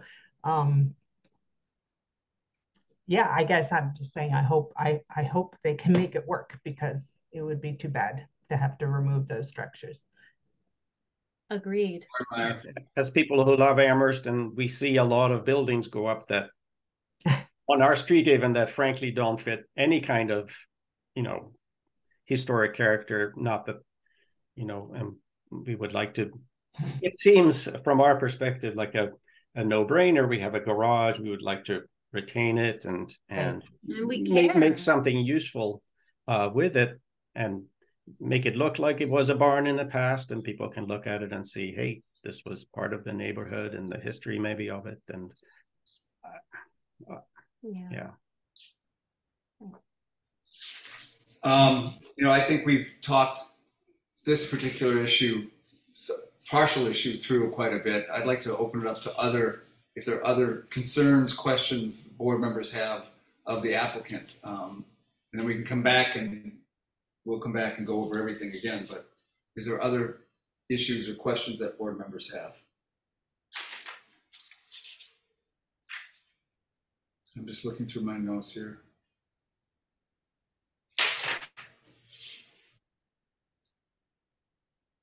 Oh, I had one question. So the screening of the you have a chain link fence that borders on your property, and that you have vegetation in that chain link fence that would serve as a screen for the lights for headlamps. Is that correct? And I didn't focus on that during the site visit, but is that what happens in the winter with that foliage? Does it disappear and the screening goes away, or what is it? Is it ivy in the that's running along the chain link fence? How does that provide screening when it's winter? Great question. It's dense with Concord grapevines, and they're 100-year-old vines. They're gnarly and wonderful, and they produce wonderful grapes. So if you want grapes, come to my house. So that's really dense there. And in the winter, they do, the leaves fall off and things like that. So there were two things that we, that our architect told us about. One is angling the cars at the back of the driveway to kind of face more foliage that's there. There's some small shrubs and things like that, and there's a tree there too. And the other is with the direction of the cars, they actually face the back of somebody's garage, not a residence, not a house or anything like that, no windows. And the other thing is that we can get those slats that go through the chain link fence that you can't see through them. They're plastic slats, you just weave them through, and that also would help. So in the winter, the slats would keep down on the light, and we'll leave them there. And then in the spring, summer, and fall, the vines are dense there. Okay. All right. Other questions, comments, thoughts from board members about this application?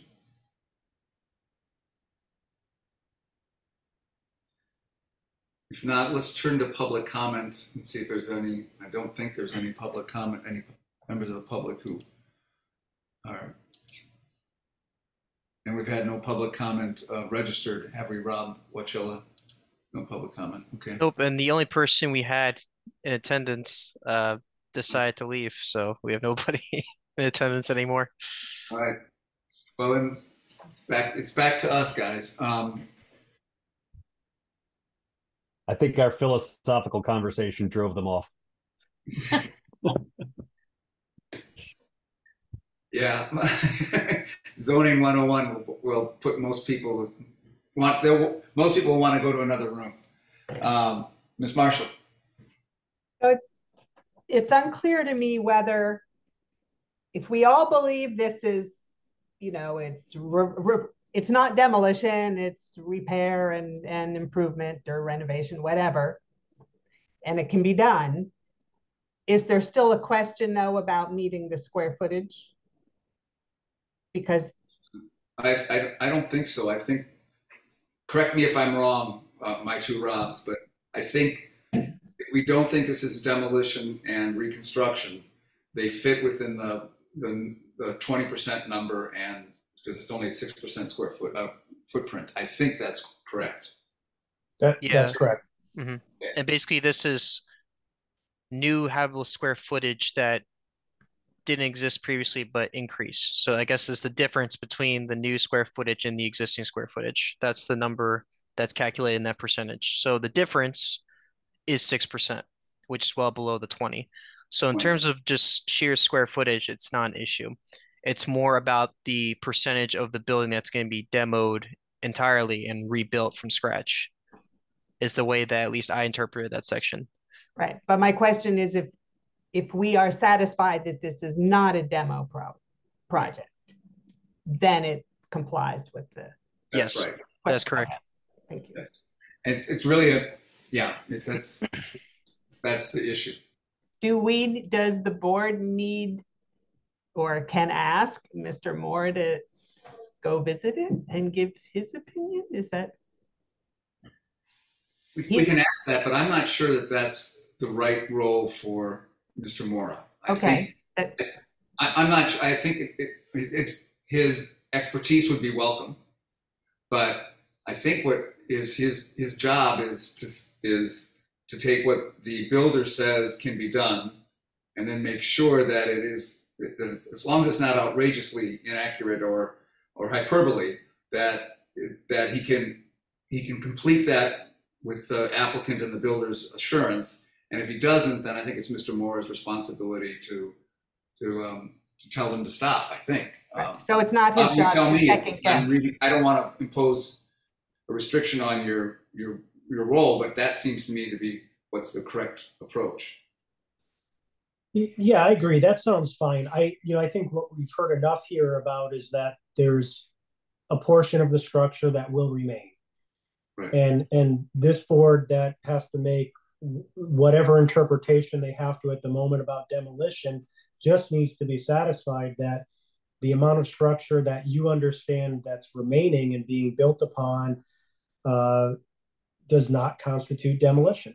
And, I think that's reasonable. I think you can be, what Ms. Marshall had said, the complete removal to 50%, and it's not defined.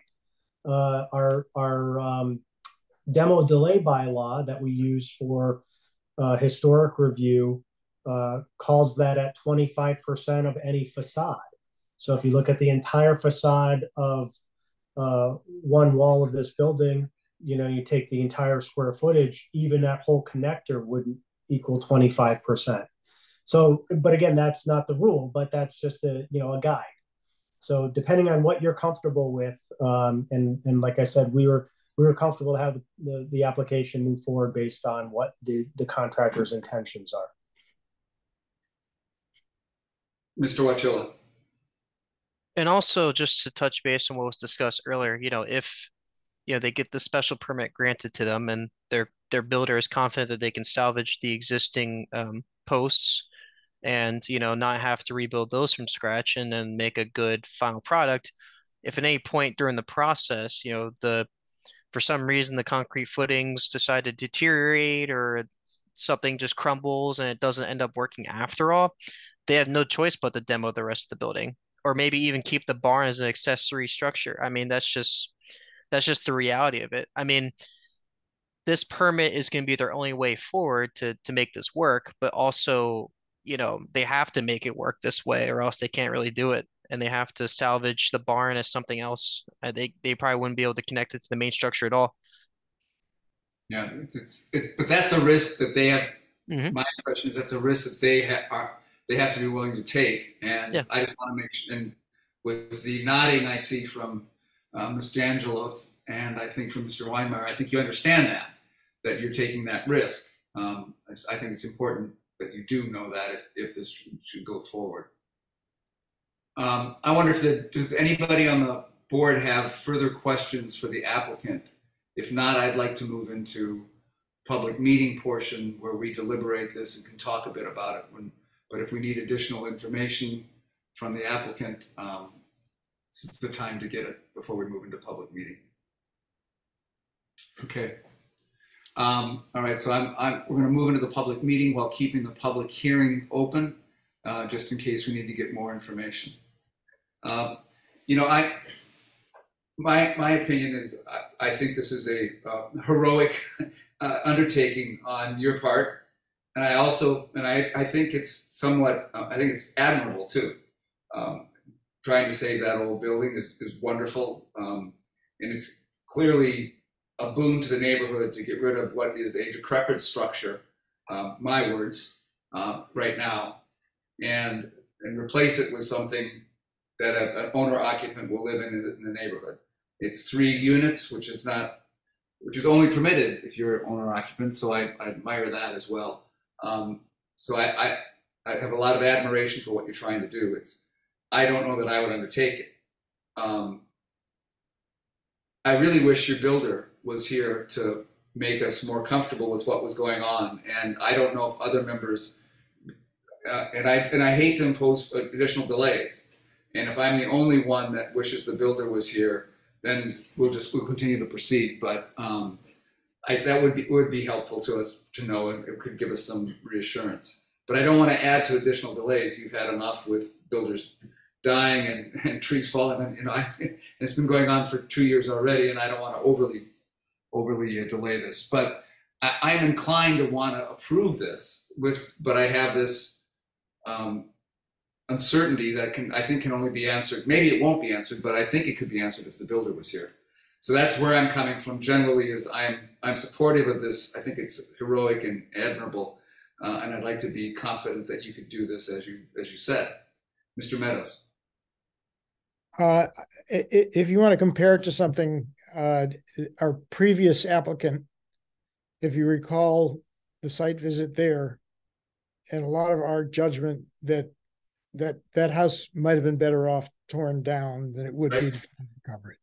Yep. And I think this is just as admirable and just as viable, maybe much more viable than that was.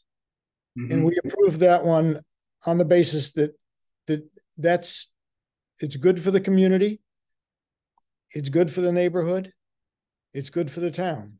And I think that's very similar here. It is good for the community, it is good for the neighborhood, and it's certainly good for the town to have this in place. I think that's a very good point. Well taken, Mr. Meadows. Mr. Sloviter. Well, I suppose I would like to hear from the builder, but I don't consider it all that necessary. If we're considering going forward based on what the applicant is conveying that the builder has said would be done and that it is credible, I'm not 100% convinced that there is not an element of demolition here. But I was sort of struck when Mr. Wennemeyer said that the design of the building was to restore the historic sense of it, that it would be a barn-like building and that it would fit in well in the community. If we would approve this, which I'm also inclined to do, and it would go ahead under the definition not of demolition and rebuilding, but of modification or whatever the other category was. It seems to me that essentially 100% of the risk is on the applicants. And if they, with their vision of what they want to do, which I also feel is good for the town and a positive development for the neighborhood, if they are confident enough to take the word and the plans of the builder, and they're willing to go ahead with our approval, and they assume 100% of the risk, if it goes wrong and it has to be completely torn down, then they will have two units that exist today and a place to plant a really large vegetable garden behind it. And I would certainly hope that is not what comes to pass, but they are the ones who are taking the risk. And that's a level of optimism that I probably don't share, except for probably, but I mean, I share it on their behalf. If it was my property, I'm not sure it would be a project I want to take, but I admire their tenacity, and I think that their willingness to assume the risk on this project with the vision that they have for it is credible. I don't really need the builder. We already we've been told what the builder is representing. So yeah, it would be nice to hear from him, but I'm certainly willing to go ahead without him being present. Not dispositive in your view. the builder's present isn't just positive to your decision, is what you're saying. Yeah. I don't need the builder here to make a decision. Especially because we're not really, as Mr. Morris said, there's only one way forward with this application. So we are faced with accepting the definition of this project as not being demolition and rebuilding. And if we're going to go ahead and the applicant's willing to go ahead with that at their risk, I give them credit for it. I don't need the builder to be present. It would have been interesting, but not essential. Thank you. You had your hand up. Yes. So I as well am inclined to kind of move forward with this. I think today I agree with, I think, everyone that it would have been very nice to have had the builder on the call. Mr. Chair, would it be okay if I ask the applicant a question? Yeah. Okay. So at the site visit, you pointed out the carrier pigeon holes. With the redesign, or not redesign, but with the build, will that be something that will be included? Because I'll tell you why I'm thinking of this. We were talking about maintaining the historic nature of the build and of the property. Just something that I thought of. Yes, I'm going to be retaining those boards with the cutouts. And when I put back the King's board and the other vertical boards back to the finished structure, I'll be putting those back too. I think they're lovely. And Ms. Marshall. So what everyone else has said, I think it's wonderful that the applicants are willing to take this on, and the sooner they get started, the better. So I just want to prove this with all deliberate speed. I mean, if the builder were here, I mean, it wouldn't make me any more of an expert, in judging this. So Mr. Moore has put in a lot of time, I gather, and that's good enough for me. Okay. Other comments, deliberations, discussions? I guess the one thing I would say, I agree, and I hope this, I would like to see this go forward.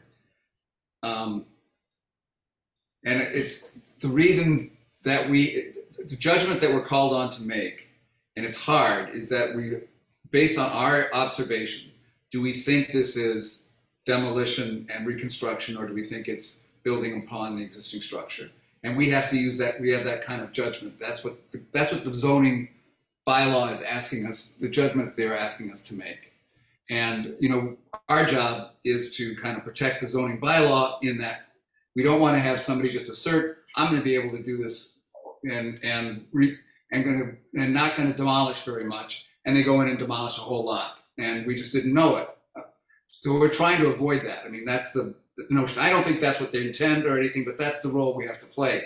And that's why our judgment as to whether this is realistically demolition or new construction or not is what the bylaw asks us to do. And I think, looking at it, that it's reasonable for us to believe that this is not total demolition and total reconstruction, that it's reasonable for us to believe that this can be done with modern construction techniques, and we don't have to, and we can fulfill our responsibilities under the zoning bylaw by doing and making that determination. So that's how I come to my decision about this. And the reason that I'd like more confidence in that is because I don't really know I don't really know. It's just my judgment, but that's all the zoning bylaw really asks us to do, is to use our best judgment. And we have people that have rebuilt fire-ravaged houses telling me that indeed this is not impossible to do, and that helps me as well. Mr. Meadows' expertise helps me as well to get to that point. So I'm prepared to think that this is something that we should approve and go forward with.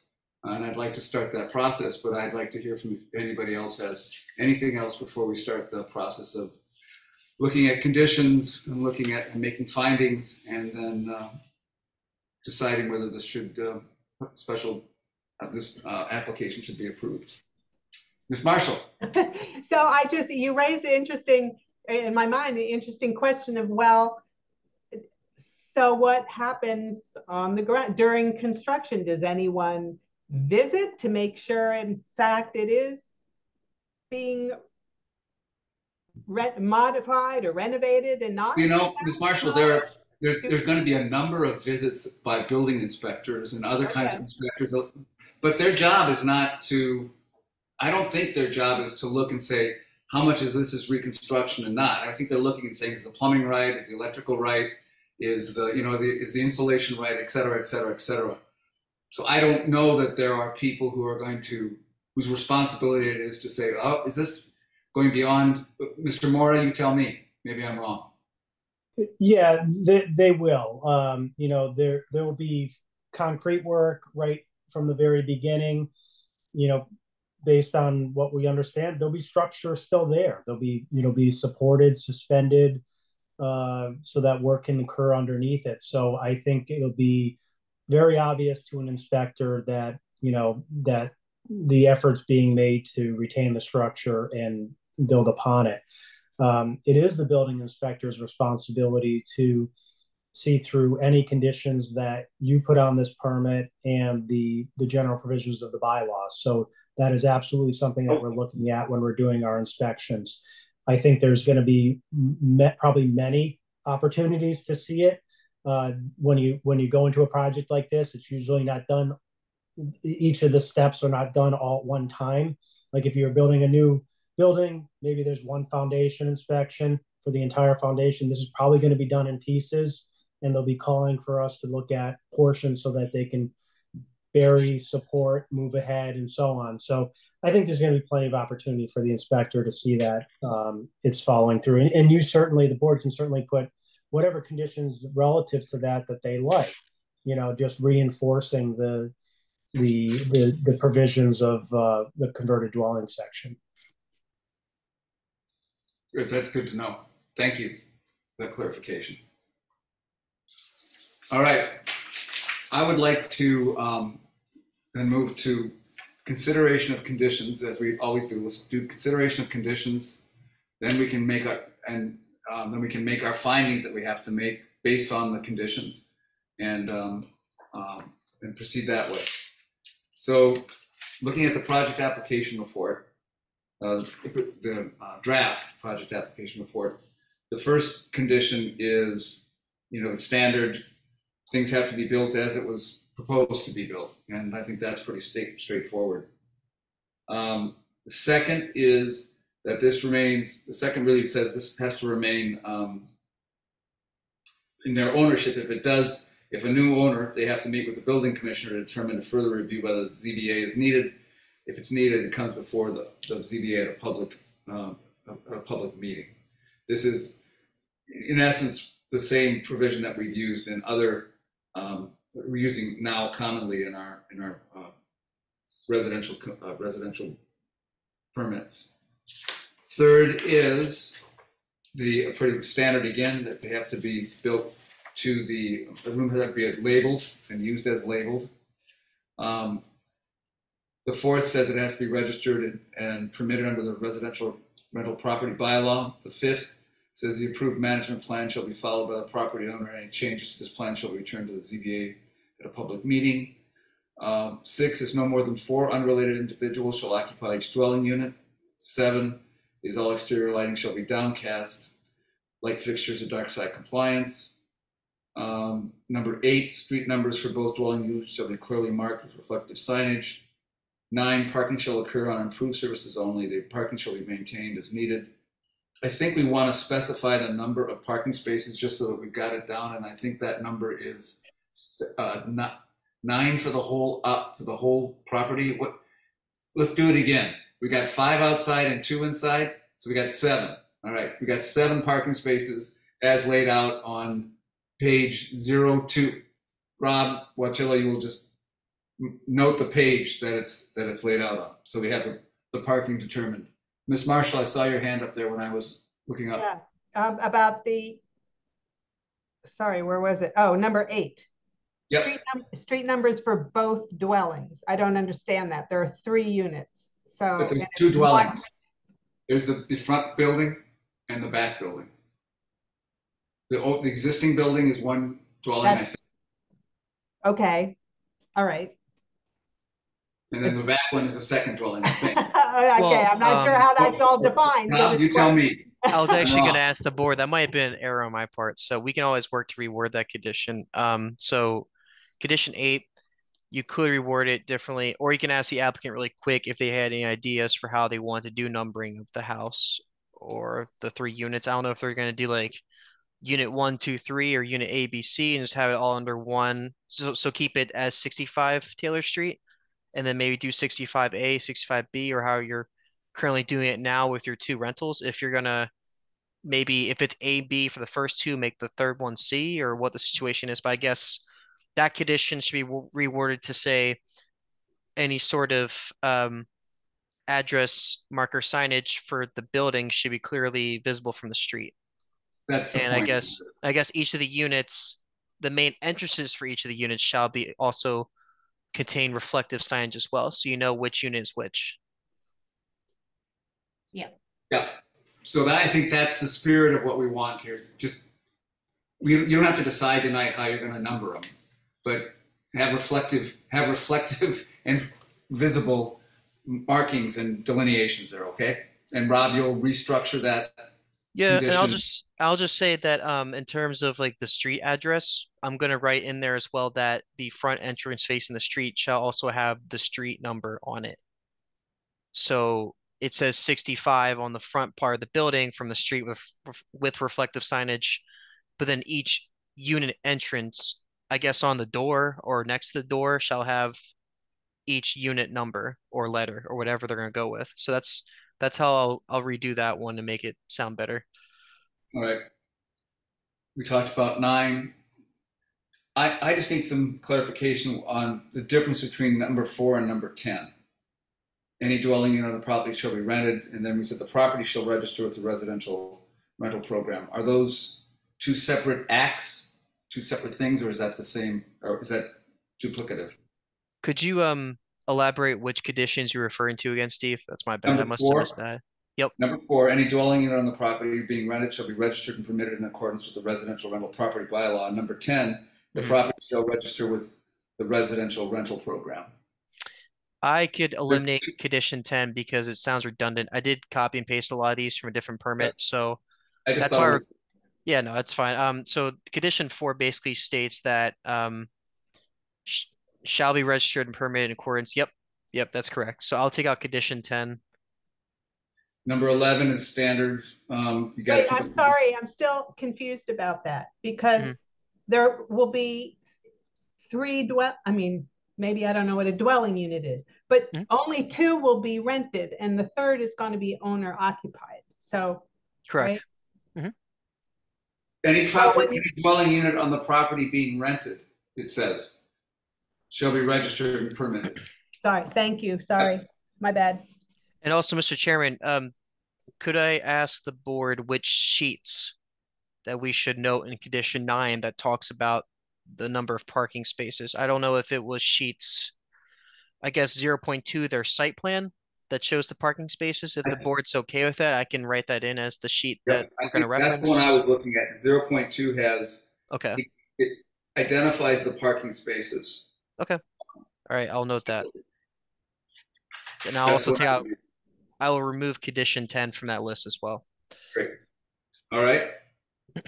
11, as we said, is sort of boilerplate or standard. We're using it all the time. 12, at least one of the dwelling units shall be owner occupied at all times. 13, any proposed signs for parking shall be designed in conformance with Article 8 of the zoning bylaw. That's the signage area and the parking signage provisions. And trash receptacles shall be screened from the public right of way. Conditions that suggested we may want to discuss how many persons are allowed on the property at all times with the applicant. Typically what we do is we don't do this without consultation to the property owners. So, and I do not remember if you have a limitation on a number of persons allowed on the property at any time in your lease. So people tend to say no more than X number of people can be on the property at any one time, and the number of, and the amount of time that people can have overnight guests and visitors. And I don't know if that's in your lease or not. So can you describe that to us? Yeah, the number of people there at one singular time is not defined, but it is in the lease about people staying overnight or any extended stay or anything like that, and how that would be dealt with. So that part is in the lease, but not a total number of persons there at any given time. So how many people, what's the overnight guest policy? How many people can be there in the lease? It's expected that no overnight guests will really be there very much. And if they stay for 3 consecutive nights, one person, I need to be notified. And at that point, we begin negotiating what's happening with the overnight guests. So that's delineated in the lease about people staying for consecutive nights or anything like that. But I don't have anything in the lease about total number of persons at any one time on the property. One of the things is that in residential areas, people like to have a limit so that the party, so if there's not parties. Now you're going to be eventually the owner occupants and be managing this, but until that time at least, and typically that number varies between 10, 15 per dwelling unit. So you're looking at 10 or 15 people for a party. And that's what you look to control. We like to see that suggestion come from you as opposed to us prescribing something. What number would you come up with? 15 per dwelling unit, because it's for the women's crew team. Yep. And they just had their welcome meeting where they just sat around in a circle on the front lawn and went around sharing like what they did in the summer and what they're looking forward to this year. I think the crew captains live in the apartment. And they don't have parties really because they're up so early. They're fantastic.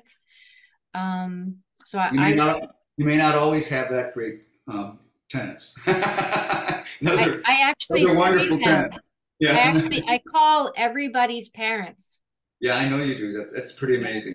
So what you're saying is that you're looking at 15 per floor. So 30 in total. Floor, because I think the women's crew team is over 20 people, and so So if you'd be comfortable with that, the board, let's put a condition that says it's 15 people from each dwelling unit is a maximum number of people at any one time. Okay, so that's about so just counting, I guess, in the rental units in the situation, that'd be about 30 people total on the property at all times. Okay. So that'll be a condition, and you're okay with that, right? Okay. That sounds fine to me. I'm absolutely. and you've discussed the overnight stays in the lease. Yes. Okay. Yep. So I guess it makes sense, Mr. Chairman, to leave that out as a condition for overnight stays and just allow for the lease to govern that. Lease to govern that. Okay. Yeah, to clarify how many spaces they're proposing boards. Okay, that's that one we've taken care of. All right, those are the conditions. Does anybody have any other additional conditions, or are they concerned about any of these conditions? Mr. Sloviter, you look like you're concerned about something. I'm not actually concerned. I would like to understand something better. I'm not concerned because the applicants look healthy. What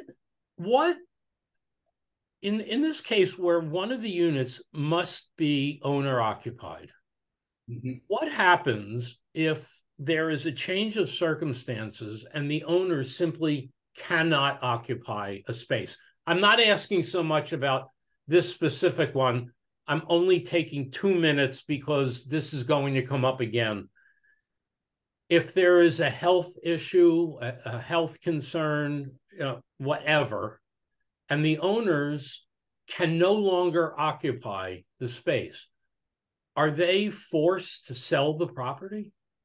I mean, what do you do? Because are they then prohibited from renting the space? It would transform into 3 rental units at that point if they were allowed to. How does that work in this town? Mr. Mora. So there could be a few different kind of scenarios here on how that would work. Generally, if the owner still retains principal residence, even if they're not physically there due to health reasons, temporary or otherwise, you know, that's not really going to cause anything to happen. We'll work with, you know, those situations and until we understand longer term what's happening with the owner. But if the owner, you know, leaves, relocates, change of work, whatever might happen, establishes principal residence somewhere else, then yes, they have to either return to the board to, you know, remove the owner occupancy condition if that's an option, if that's available, or they need to sell the property to somebody who will owner occupy one of the units, or convert it back to something that doesn't require the owner occupancy. Okay. So we've often had 2-unit properties that had owner occupancy conditions that ultimately ended up just being turned back into a single family dwelling because of that situation. The owner wanted to keep it, but didn't want to, wasn't living there anymore. So this would be a little bit different. Now for converted dwelling, you know, they could come back sometime if they weren't going to occupy it and propose a resident manager in place of the owner occupancy. So that would be an option for this type of permit. Okay. All right. Thank you. Things happen. Yep. Okay. So I think we have before us conditions to be approved. That includes conditions listed on the project application report, minus condition 10. Number 8, Rob is going to rework. We're going to specify the sheet for this parking spaces, and we're going to have 15, a limitation on the number of people allowed at any one time to 15 per rental unit, a total of 30. Do I have a motion to approve those conditions? So moved. Is there a second? Second. Is there any discussion? If not, the vote occurs on the conditions. Chair votes aye. Mr. Meadows? Aye. Mr. White? Aye. Ms. Marshall? Aye. Mr. Sloviter? Aye. All right, we've approved the conditions. So based on those conditions being approved, we have to go through and start making some findings. Now, normally I would just follow the staff project application report, draft application report, but this one, we really have to make the first non-conforming uses, the Article 9, the 9.22 finding. I think that's important that we establish that. The special permit, so that's on page 14 of the project application report. The special permit granting authority is authorized to act under the provision of section 3.3 of this bylaw under special permit allow a non-conforming use of a building, structure, or land to be changed to specify not different in character or its effect on the neighborhood and property in the vicinity. So that's it's not substantially. I think we can find that this is not substantially different in character or its effect on the neighborhood or property in the vicinity. Said authority may also authorize under a special permit a non-conforming use of a building, structure, or land to be extended, or a non-conforming building to be structurally altered, enlarged, or reconstructed, provided that the authority finds that such alteration, enlargement, or reconstruction shall not be substantially more detrimental to the neighborhood than the existing non-conforming use or non-conforming building. That second sentence, I think, is really the applicable provision of this section, and I think that we can find that this will not, that the use and the plan the applicant proposes and the alteration will not be substantially more detrimental to the neighborhood than the existing non-conforming or non-conforming building. So that's the first finding I think we have to make, and if anybody objects to that, we can talk about it now, but I think we have to start there, and then we have to go to the converted dwelling section. So that's the section 3.3241. Its existing structure is attached to an existing structure. I think we have to make a determination for that 3.3241. They've met the requirements of that, and we find that it's met the requirements of that. So the property does not exceed the number of dwelling units that's permitted. There's no significant change in the exterior of the building except a special permit granting authority may authorize modifications. The building won't be significantly changed. So that's the staff review, and I think that's correct. The proposed conversion shall be suitably located in a neighborhood which is proposed and deemed appropriate by the special granting authority. That conversion, if in residential, shall either be located in an area that is close to heavily traveled streets, close to businesses, commercial, and educational districts. And indeed, I think it is. It's close, and it required resident manager or be owner occupied, and that is indeed the case. And we've conditioned that the dwelling, that the project has at least one owner occupied unit. We don't need any exemptions from the dimensional requirements because it's a pre-existing non-conforming building and lot. So I think we have met the needs to make the findings under 3.3241 under Table 3, Article 6, the dimensional requirements. Parking regulations, the board needs to ask that, we've done that, we have the correct number of spaces, and it comports with the number required under the bylaw. We can make the other findings under safety and for the parking, it will provide safe transport of and safe passage of people and cars. Design standards and landscape standards. Okay, they've already proposed that the parking area shall be paved in accordance with the zoning bylaw. The slope is okay. The setback is, let's see, expect construction of parking shall be within 8 feet of building. It's not. It meets 7.103, 7.104. Shall be painted or otherwise delineated. That's in the site plan. You have to delineate the parking spaces in some way, and you're going to do that with some cement markers or something, if I remember correctly. Your parking spaces are the right size, and you have adequate downcast lighting for the parking area. Landscape standards. We talked about the chain link fence to mitigate light trespass to your neighbors, and the use of slats if need be, if the 100-year-old grapes don't do the job in the winter. I don't want you to damage 100-year-old grapes, but I do want the light trespass to be minimal. So I think we've granted that. I mean, we made that finding that you met with Section 7. I don't think you need any waivers. Section 8, sign regulations. We've dealt with that in the conditions, and Section set forth in, yeah, we've dealt with that in conditions. Article 3, use, the converted dwelling. Mr. Chair? Yep.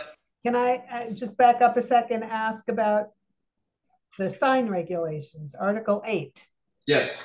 It sounds like some more significant signage than just a, apartment A. I looked at that. I don't think that. It's not a monument sign out front or something. It maybe, Rob, you have. Well, they might propose maybe signage for parking. So if they were to put like a sign on a tree or something, or if they're going to put a post that says park here, parking spot, that's totally fine. But then there's one thing I wanted to clarify with Mr. Mora, if he's still on the call. I can't really see everybody. Yeah. So in terms of marking the parking areas, the way I interpreted 7.104 was that areas that had 5 or more parking spaces, I kind of pertain that as to physical areas on the property where there is less than 5 spaces, as opposed to parking overall. So I was kind of confused by that language because I assumed that because they have 4 spaces grouped together on that back portion and then one kind of separate, that they wouldn't have to technically mark those spots. But I just wanted to clarify that and make sure that's the case. If not, then I guess the applicant would have to mark those spots with like a boulder or parking stop or something like that, or signage. Mr. Mora? Yeah, it's total parking spaces Okay. to create the 5, because typically in designs their parking spaces can be separated by landscape islands. So we do look at it as a total. The wheel stop is one way to do it because you really can't paint on gravel. So it's usually either signage or wheel stops, unless the board, because it's so small, they also can waive any provision of Article 7 if they felt it was appropriate, given the particular circumstance. That'd be their choice. Wheel stops are pretty inexpensive and easy to do. That's just a cement barrier. Would you folks be?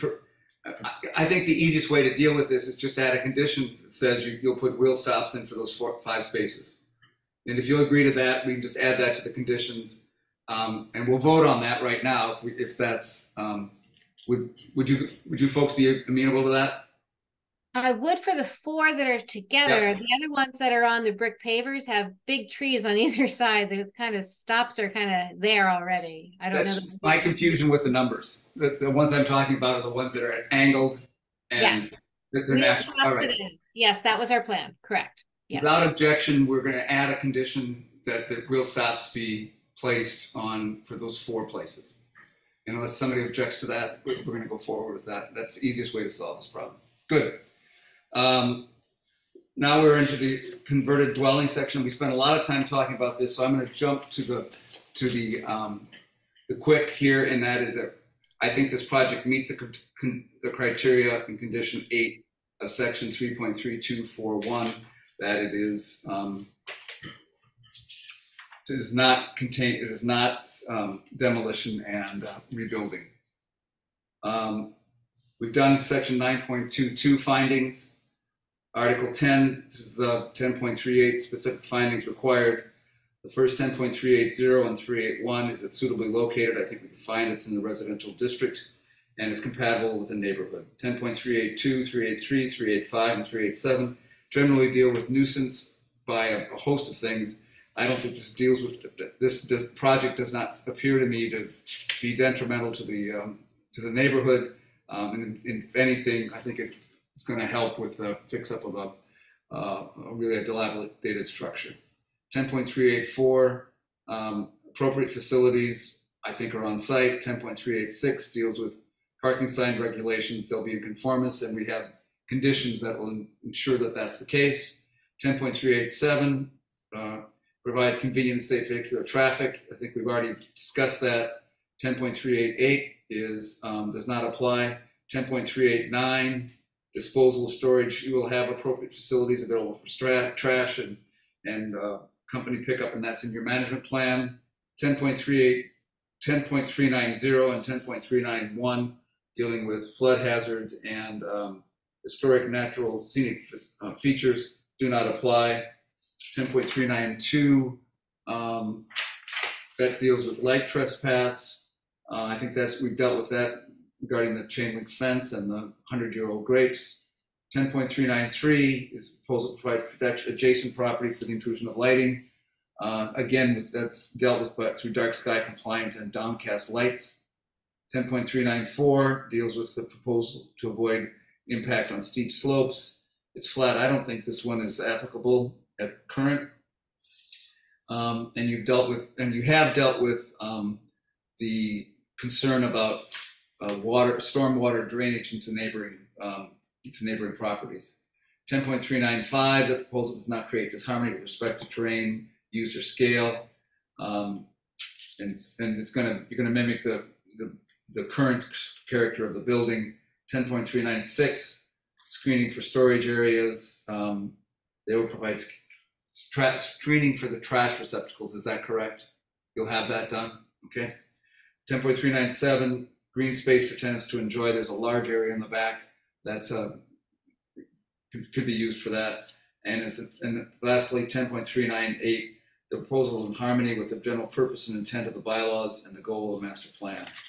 I think if that's the case, it's bringing additional it's bringing additional housing units into Amherst. I think it's a good use of the space. So I think we can make the findings needed for all of those sections. We've made and I would entertain a motion to approve the findings and make those findings in this application. Do I have such a motion to approve the findings? So moved. Is there a second? Second. Is there any discussion about the findings? All right, if not, vote occurs on the findings. Chair votes aye. Mr. Meadows? Aye. Mr. White? Aye.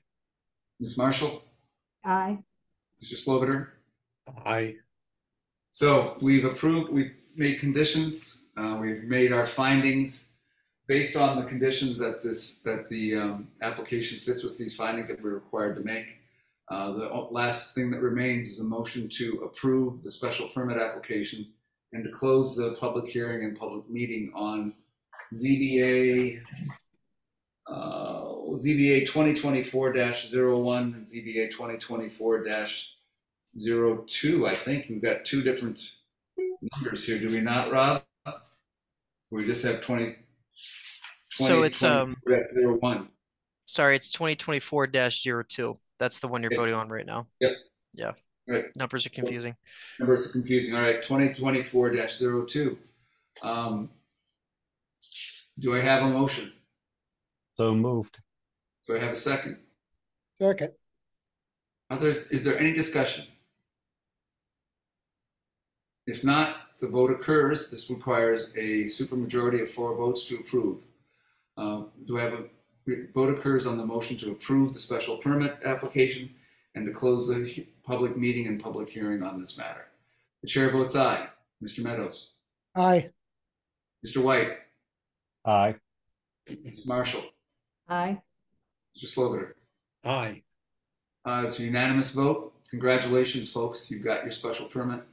You've got a lot of work ahead of you.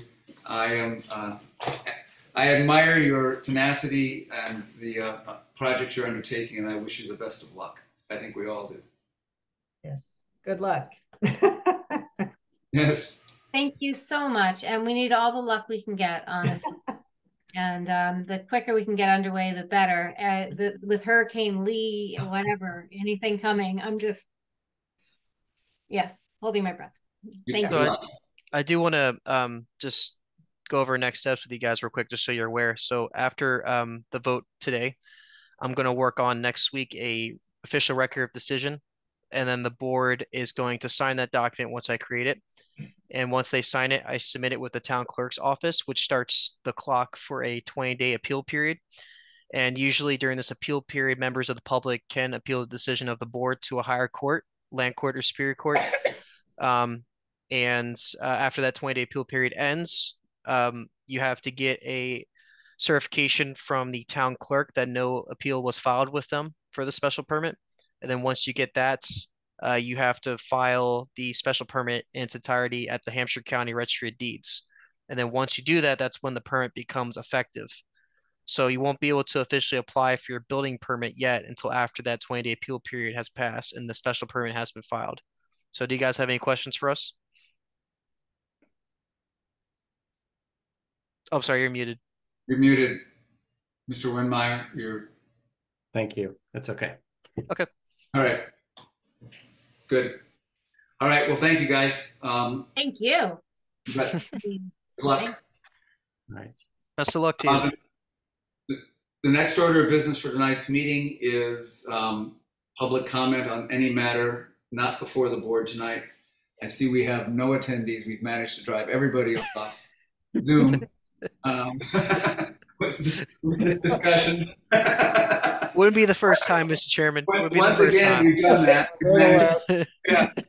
I don't know why people aren't just riveted with our discussion. But it just isn't the case. All right. If there's no public comment, the next order of business is items that did not come up within the last 48 hours. And really what that does is it gives us a chance to talk about schedule. And Rob, can you kind of go over that schedule that we have, what's coming up? I would love to, Mr. Chairman. Yeah. So the next meeting we have is September 28th, and that is a continuance from a previous meeting for 798 800 North Pleasant Street. It's for a proposed duplex to be constructed on the same site as an existing duplex, and both units would be rentals. The applicant is working on getting some updated plans for that, but that is what's coming up next, and that's the only item. So that panel will be, hopefully they have it on their calendars, but that panel will be reached out to for that hearing. And then on October 5th, we may or may not possibly have a 40B project that would be opened for that night. It also might be on October 12th. It just really depends on what the applicant wants to do. So we did receive the materials and a check from Valley CDC for a 40B project on Ball Lane, which is in North Amherst. I'm going to review that when I come in. I'll be out of the office tomorrow, but on Monday. And they are looking to either open it on the 5th or the 12th, like I had mentioned. But I did talk to Steve, the chair, and he was thinking of making a alternative schedule for this hearing. So that would be every other Thursday from the regularly scheduled meeting. So what I'm going to do is once we get this application officially submitted, I'm going to reach out to members who are more available than others and are interested in serving on a 40B panel to do so. And then there's going to be a schedule created for those specific hearing dates. In terms of October 12th and what we have scheduled that's not 40B, we are in the process of scheduling a few more permits that are not officially signed off yet, both of which deal with residential uses. And then that's pretty much it. I don't have anything else that's on the docket. Oh, my apologies. Solar, that's right. Yes. So that one's on the 12th as well. Right. And that one's going to pertain to discussing possibly if we're going to do peer review for that project. And we anticipate that one's not going to take too long of discussion because the applicant still has to go to the Conservation Commission for their wetland surveys and redelineations. So that could take them a little bit more time as well. I have not heard any updates from them on how that process is going. We still have to schedule a site visit for that as well. So I was going to reach out to the applicant within the next week or two and just see if a site visit is still possible before the 12th. And we'll go from there. And that panel also has been aware of that continuance date as well. So as of right now, there's nothing else on the schedule. That second meeting in October, there's nothing put in place yet, and that's all I have. So let me give you a little bit of my thinking behind the alternative schedule for the 40B. This isn't as complicated and a 40B application, I think, as the 32 Northampton or the Coles. What's the name of the development up by North Amherst? That the Beacon property. North Beacon, yeah. Yeah, those are really, really long process. But 40B is always long, and I think it made sense to me that we delineate a day, the alternate Thursdays that we normally wouldn't meet on. So we normally meet second and fourth, I think, and will be the first and third. Well, the alternate Thursdays, and we'll have very specific topics for the 40B discussion. So it won't just be long, drawn out on everything. We'll try to break it down on very specific topics for each of the meetings. I don't know if this is going to be 5 or 6 meetings, but I don't think it's going to be as long as 32 Northampton was. But I think it'd be much easier if we had the dates, the topics, we lay it out for the applicant easily enough, and we also, it makes it easier for them to do the presentations, and we also know what to expect. So I think that makes sense.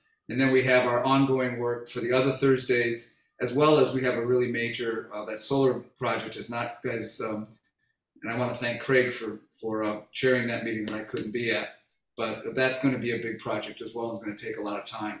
And with those 2 big major projects going on, as well as the day-to-day special project applications we have, I just think that to get it all done, we're going to need to take some extra time and have some extra meetings. And that's going to impose on all of us. And it's not, and so when you get back to Rob about your availability to be on the 40B panel, please note that that's going to hopefully be on the alternate Thursdays than we normally have. So I think we're going to be taking a lot of time from people in this fall. Craig. Are we going to have a legal opinion for the 28th meeting?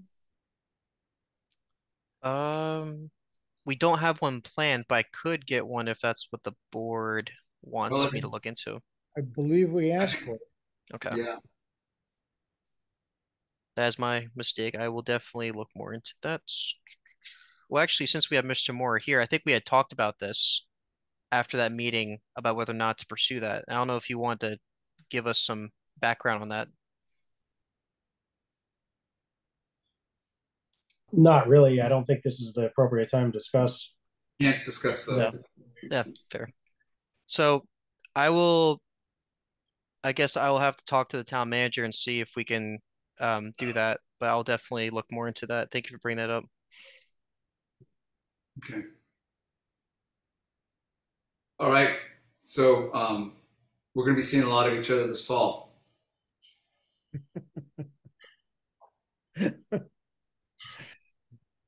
Any other questions for Rob on the schedule, or for me, or for your colleagues?